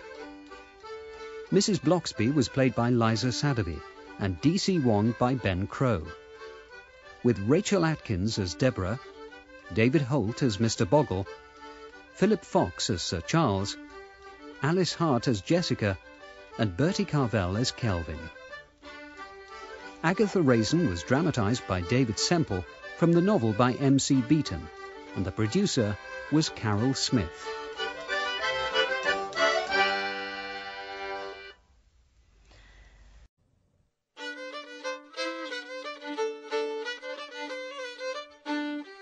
Agatha Raisin by M.C. Beaton. Dramatised for radio by David Semple. Starring Penelope Keith as Agatha. Episode 6. A Marriage of Convenience. Right, I've just unpacked the mugs. We need tea bags, milk, anything else? Agatha, This is never going to work. What do you mean? People are never going to believe we're a married couple. Why shouldn't they? Well, I just don't feel very married. It isn't a medical condition. I'm totally new to this sort of game. I mean, do I call you darling? Only if we're living in a 1950s sitcom. Now, here's your ring. You get a full refund if you take it back within 28 days. Well, that's longer than most marriages these days, I suppose. James, not on that finger. Unless you're on a business trip and you've told your secretary the divorce has come through. Well, at least this flat is a decent size. I'm so glad we don't have to share a bedroom. Yes. So am I. Now, let's get down to the pub and mingle with the murder suspects. So anyhow, we go over the Fossway and down into Baggott's Green. Oh, that seems a really good route, Kelvin. Excuse me. Can I help you? Where do I find out about the Dembley Walking Society? Oh, this is it, but we're not walking this week. We've had a death in the group. Yes, my wife and I read about that in our local paper. Didn't we, darling? If you say so, dear. Hang on. I know you. You're that man we met at Gibbet Hill. That's right. You cut Sir Charles's estate manager down to size, didn't you? Oh, yes, I remember you now. I'm James Lacey. My wife and I have just moved to the area. This is my wife, Mrs. Lacey. Agatha. I'm Kelvin. And I'm Deborah. Goodness, it's a small world. Well, can I buy you good people a drink? That's very kind of you. I'll have a pint of Badgers. I'll have a fizzy mineral water. And I'll have my usual. Oh? What's that? You know perfectly well, dear. Gin and tonic. Oh, of course. I've got a memory like, what do you call those kitchen things with all the holes in them? A sieve. That's the ticket. Right, pint of Badgers, carbonated water, gin and it. Tonic. Right.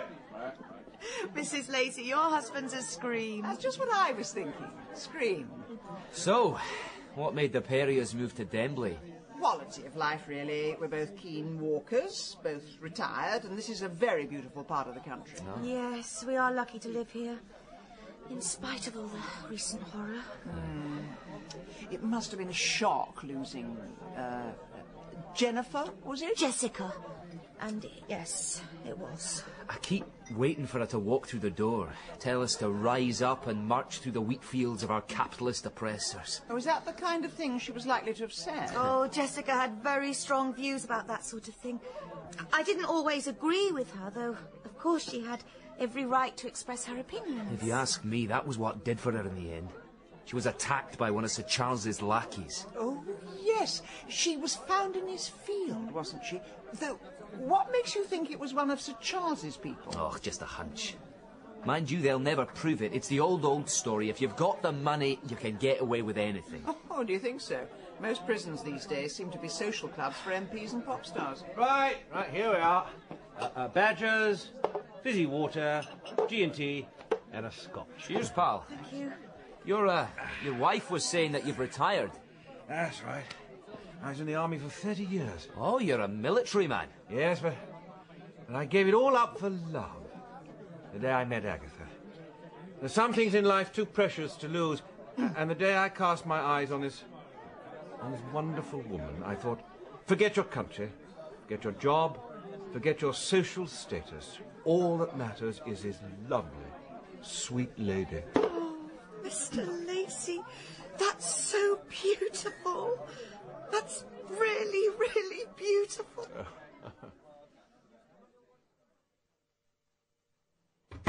Well, that was the most convincing display of marital bliss since Liza Minnelli last staggered down the aisle. For heaven's sake, I was only acting. Well, you're a terrible actor. That's not what they said at the Army Benevolent Fund when I gave them my Nanky Poo in the Mikado. No wonder morale is so low in the armed forces.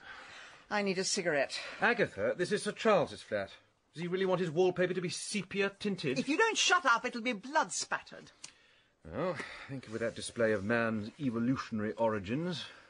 Anyway, what did you think of young Kelvin? He was giving you some very funny looks. I think he saw right through you. So does that mean he might be feeling a bit guilty? He might think someone's onto him? No, it just means he has a brain. Now, what about Deborah? Sweet little thing, yes. Rather charming, actually. I thought so. Men always go for women like that. Women like what? Little mousy ones who giggle inanely at their jokes. It makes a pleasant change. Now, Deborah was the mediator between the Ramblers and Sir Charles. She's been to Barfield House a couple of times, and she was friendly with Jessica. So, she was familiar with the murder victim and with the scene of the crime. Well, who can that be? Nobody knows we're here. Probably the gas board selling us electricity, or the electricity selling us gas. Afternoon, folks. Bill Wong, how on earth did you manage to find us? It's my business to keep an eye on what's going on round here. You may think we spend all day putting up new speed cameras, but there's more to the job than that. Well, you'll have to get up early to keep an eye on Agatha. I know. I'm thinking of having her electronically tagged. I hear congratulations are in order. Are they? What have we done? Mr. and Mrs. Lacey? Oh, goodness me. Sorry. No, can I just clarify? We're not really married. It is just an act. There's no need to sound quite so defensive. Actually, I'm aware of that. And I'm also aware of who owns this flat and that you're trying to clear his name. Well, the thing is, we really don't think Sir Charles did it.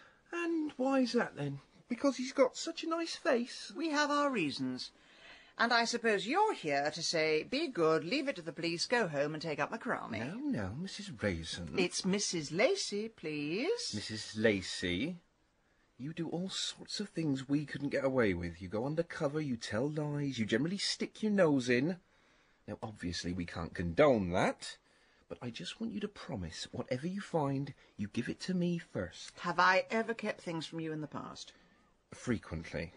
Now, where are you off to next? Well, I'm off to the library to look at back issues of the local newspaper, and I'd also like to have a look at the electoral roll, find out where our suspects live and their nearest relatives. I'll pretend I didn't hear that. Then I suppose our Agatha's going to pay them a visit? No, I want to talk to the neighbours first, get a clearer picture of who these Ramblers are. Oh, I don't like the sound of that. People don't take kindly to strangers snooping on their doorsteps. I won't be snooping. I'll be carrying out market research. It's amazing what people reveal for a £5 gift voucher. Oh, dear me. She's got a clipboard and she's not afraid to use it. Hold on, I'm coming. Yes? Mr. Witherspoon? That's right, and I don't care what you're selling, I ain't having it. I'm from the council's core service delivery unit, and I'm conducting a survey on whether people are happy in their neighbourhoods. Whether you feel safe, whether you like your environment, whether you get on with your neighbours. Neighbours, eh? I could tell you a tale or two about them if I had a mind. Well, there's a £5 gift voucher if you can spare the time to help. Is there? Well, what I was going to say is worth £5 of anyone's money. Come in, my ducks, before they see me talking to you. Sit yourself down. Oh, thank you. Now, there are 6 questions I need to ask. How long have you been living here? I've been living here since they built the flats, 1960,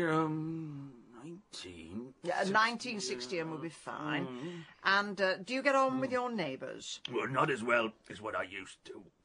Here next door, she come from Zanzibar. Don't speak a word of English. I don't speak much Swahili, so there ain't much we can talk about. What about your neighbour across the hallway? No, that's another story, that is. Did you read in the paper about that woman got murdered on Gibbet Hill? I think I might have. Well, that's her lover. What? She's one of them Homo sapiens. You mean homosexuals? There's the one. How do you know about this? I seen it with my own eyes, my dear.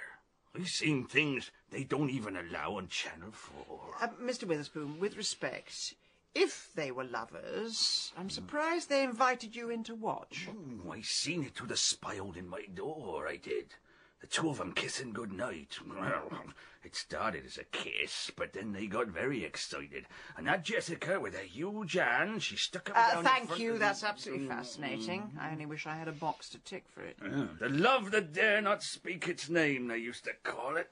Oh, nowadays it's the love that will not shut up. I don't know what the world's coming to, I really don't. Mr. Lacey, here's the book you requested. Thank you so much. And just let me know if there's anything else you need. I will do. Thank you again. James, I've got something to tell you. Darling, do pull up a chair and try to remember there are people reading. I was talking in a perfectly reasonable volume. Yes, but your talking impinges on those people who have come here to improve their minds. James, you may see the library as a place of learning, but to me it's where old people come to save on their heating bills. You be quiet. Yes, I'm so sorry about my wife. Darling, let's go to the periodical section. Well, have you found anything? Not a lot. I do have an address for Deborah's mother, but the local papers only go back 6 months. I did find some very cheap flights to Barcelona there. Bugger Barcelona. I have what I think we might describe as a bombshell. Well done, you. What is it? Deborah was having an affair with Jessica. What?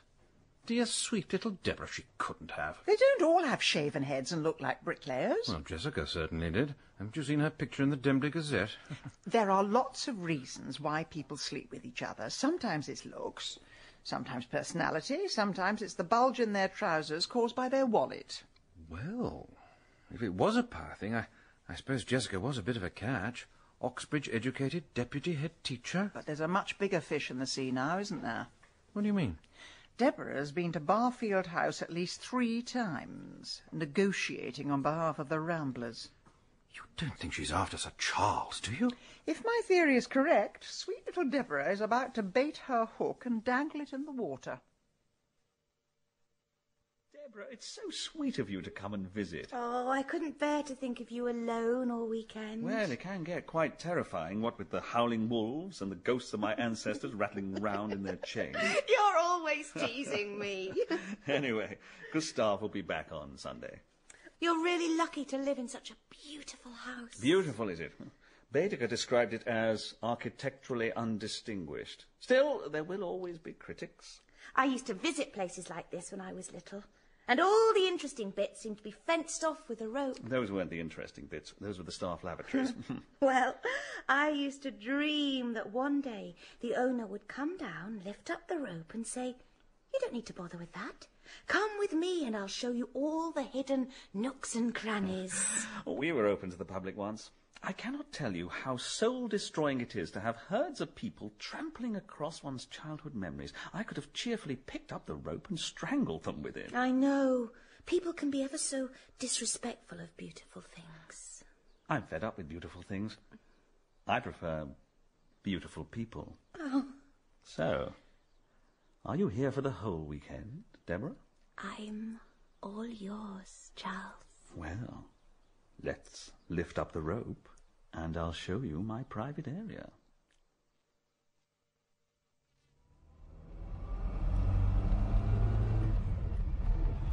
Oh, dear. It's at times like this I really wish I'd taken up watercolours instead. It's Deborah. I know it's Deborah. I can feel it in my gut. But how can you be so certain? I can't be.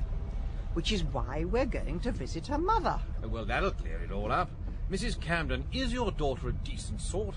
Yes, dear, apart from her habit of bumping off ex-lovers. James, I know she'll try and protect her daughter, but something will slip. The police have probably interrogated her till she's blue in the face. But we are not interrogating her. We are 2 journalists writing a sympathetic piece on a local tragedy and all the people affected by it. And which paper are we meant to work for? The Grave Robbers Gazette? All you have to do is nod your head and keep chewing your pencil. Fine. I know my place. And when Mrs. Camden attacks you with a steam iron, do I use the pencil to defend you? Here we are. Oh, Lord. Here we go. Over the top.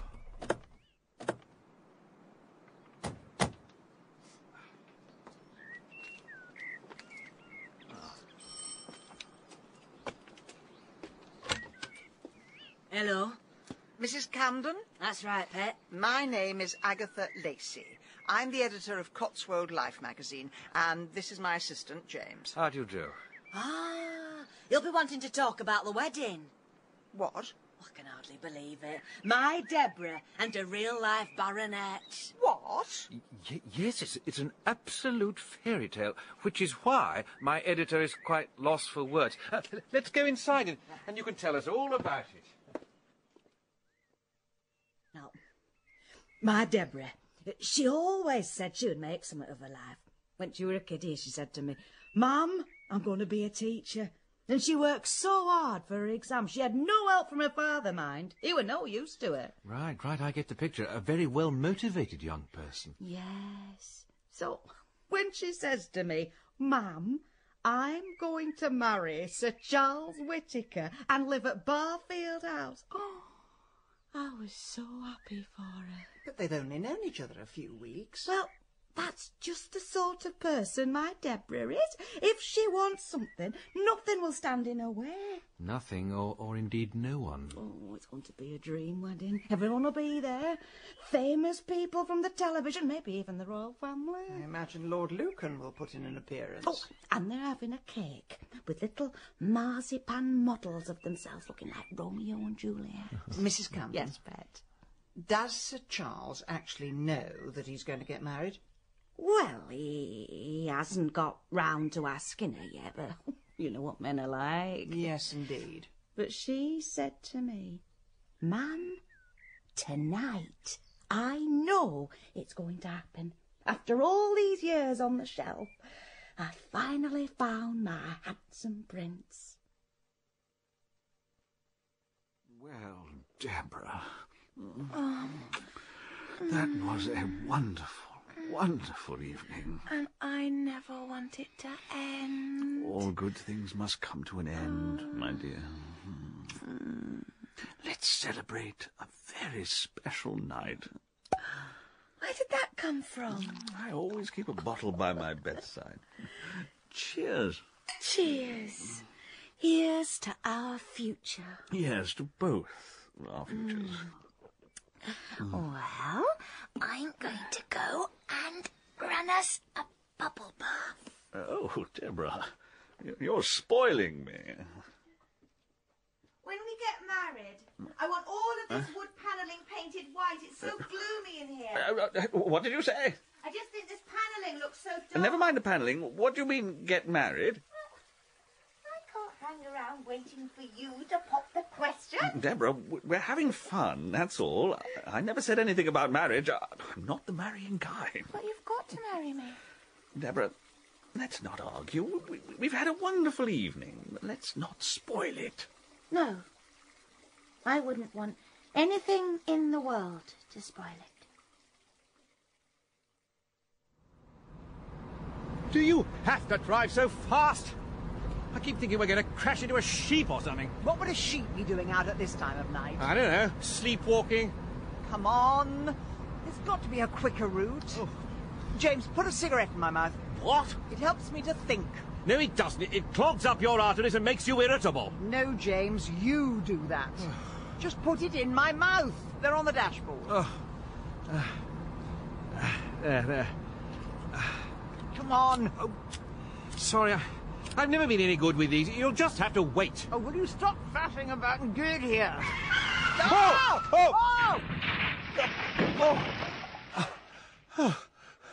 Are you all right? Not really. Are you happy now? Well, it's not my fault we're in a haystack. Only one way to get to Sir Charles now. What's that? Cross-country running. Is your bath warm enough, Charles? Yes, it's quite lovely. If it isn't, I could always go and get a kettle. No, it's quite all right. Someone at the door. Oh, don't worry. They'll go away. No, I don't want them to go away. I mean, it could be important. Nothing is important except you and me and our future together. Oh, no, Deborah, I must get out of the bath. Okay, I'll let you. If you tell whoever's there that you're going to marry me. Deborah, you're absolutely crazy. Crazy, am I? Is that what you think of me?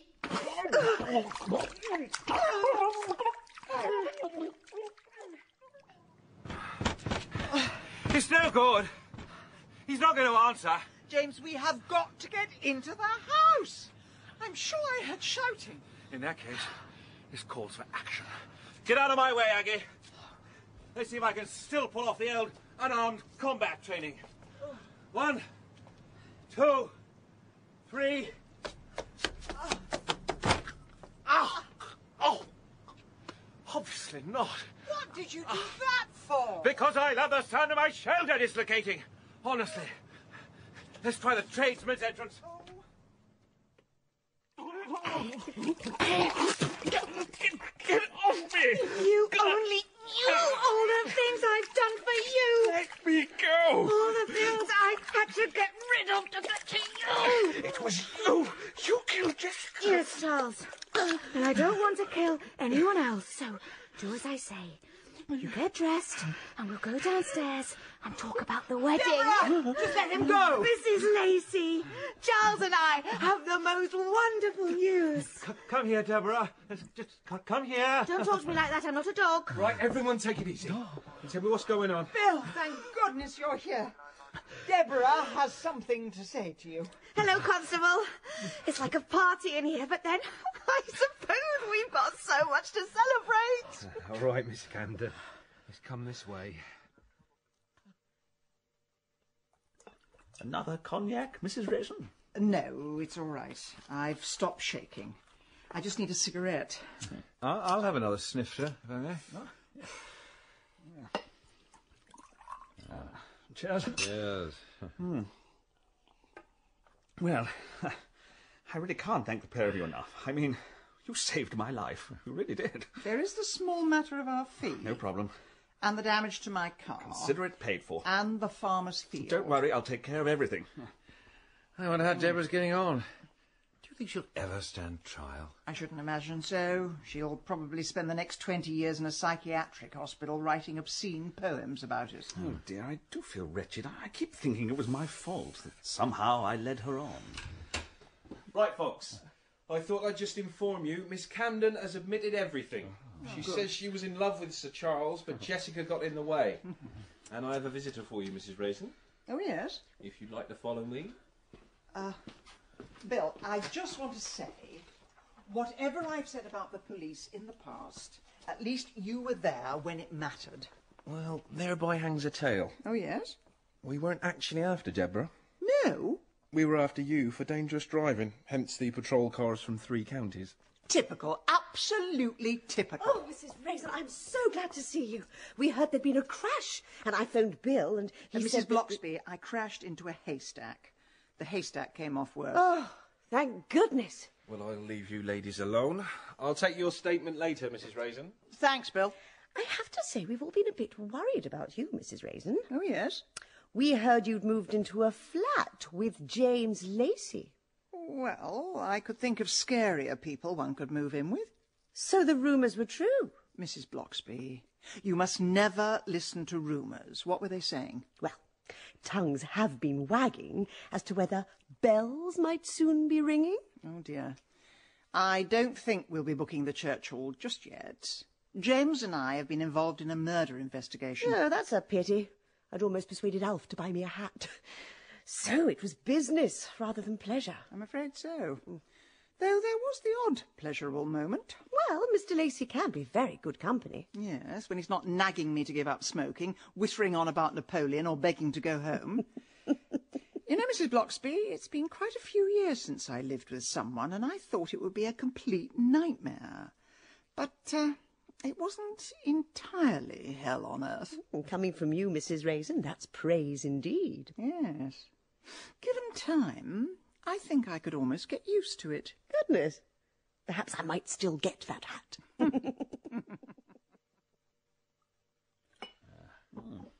Well, I must say, you and Mrs. Raisin made a very handsome couple. Oh, yes, well, that was just character acting.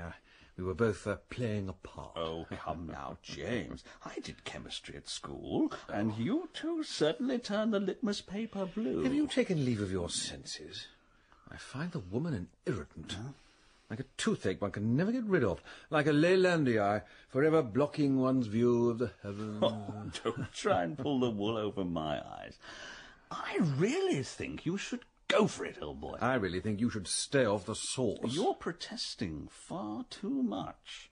Carpe donna, I say. Seize the lady. Clearly, this cognac has hallucinogenic properties. I do not have the slightest wish to seize Agatha Raisin. Cheers.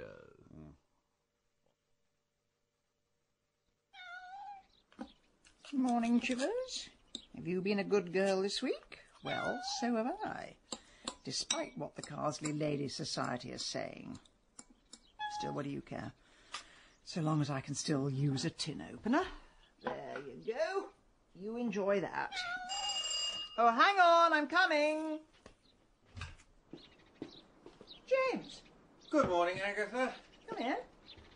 Hello, Chivers. You must be glad to see Agatha. Everything's back to normal now.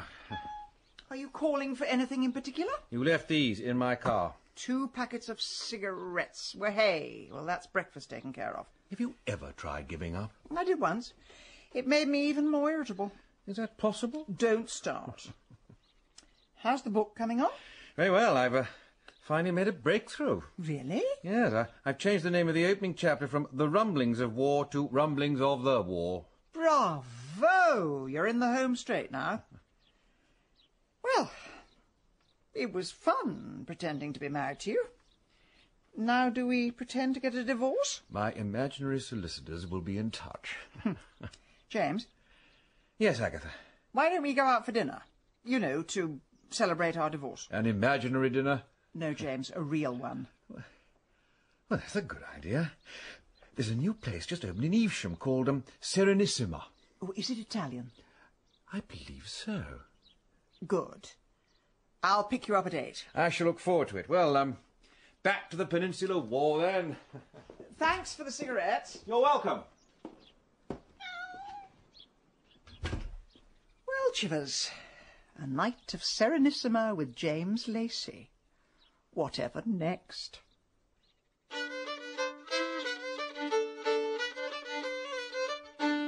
In Agatha Raisin, Penelope Keith starred as Agatha, and Malcolm Sinclair was James. Mrs. Bloxby was played by Liza Sadovy, and D.C. Wong by Ben Crow, with Rachel Atkins as Deborah, Philip Fox as Sir Charles, and Bertie Carvel as Kelvin. Agatha Raisin was dramatised by David Semple from the novel by M.C. Beaton, and the producer was Carol Smith.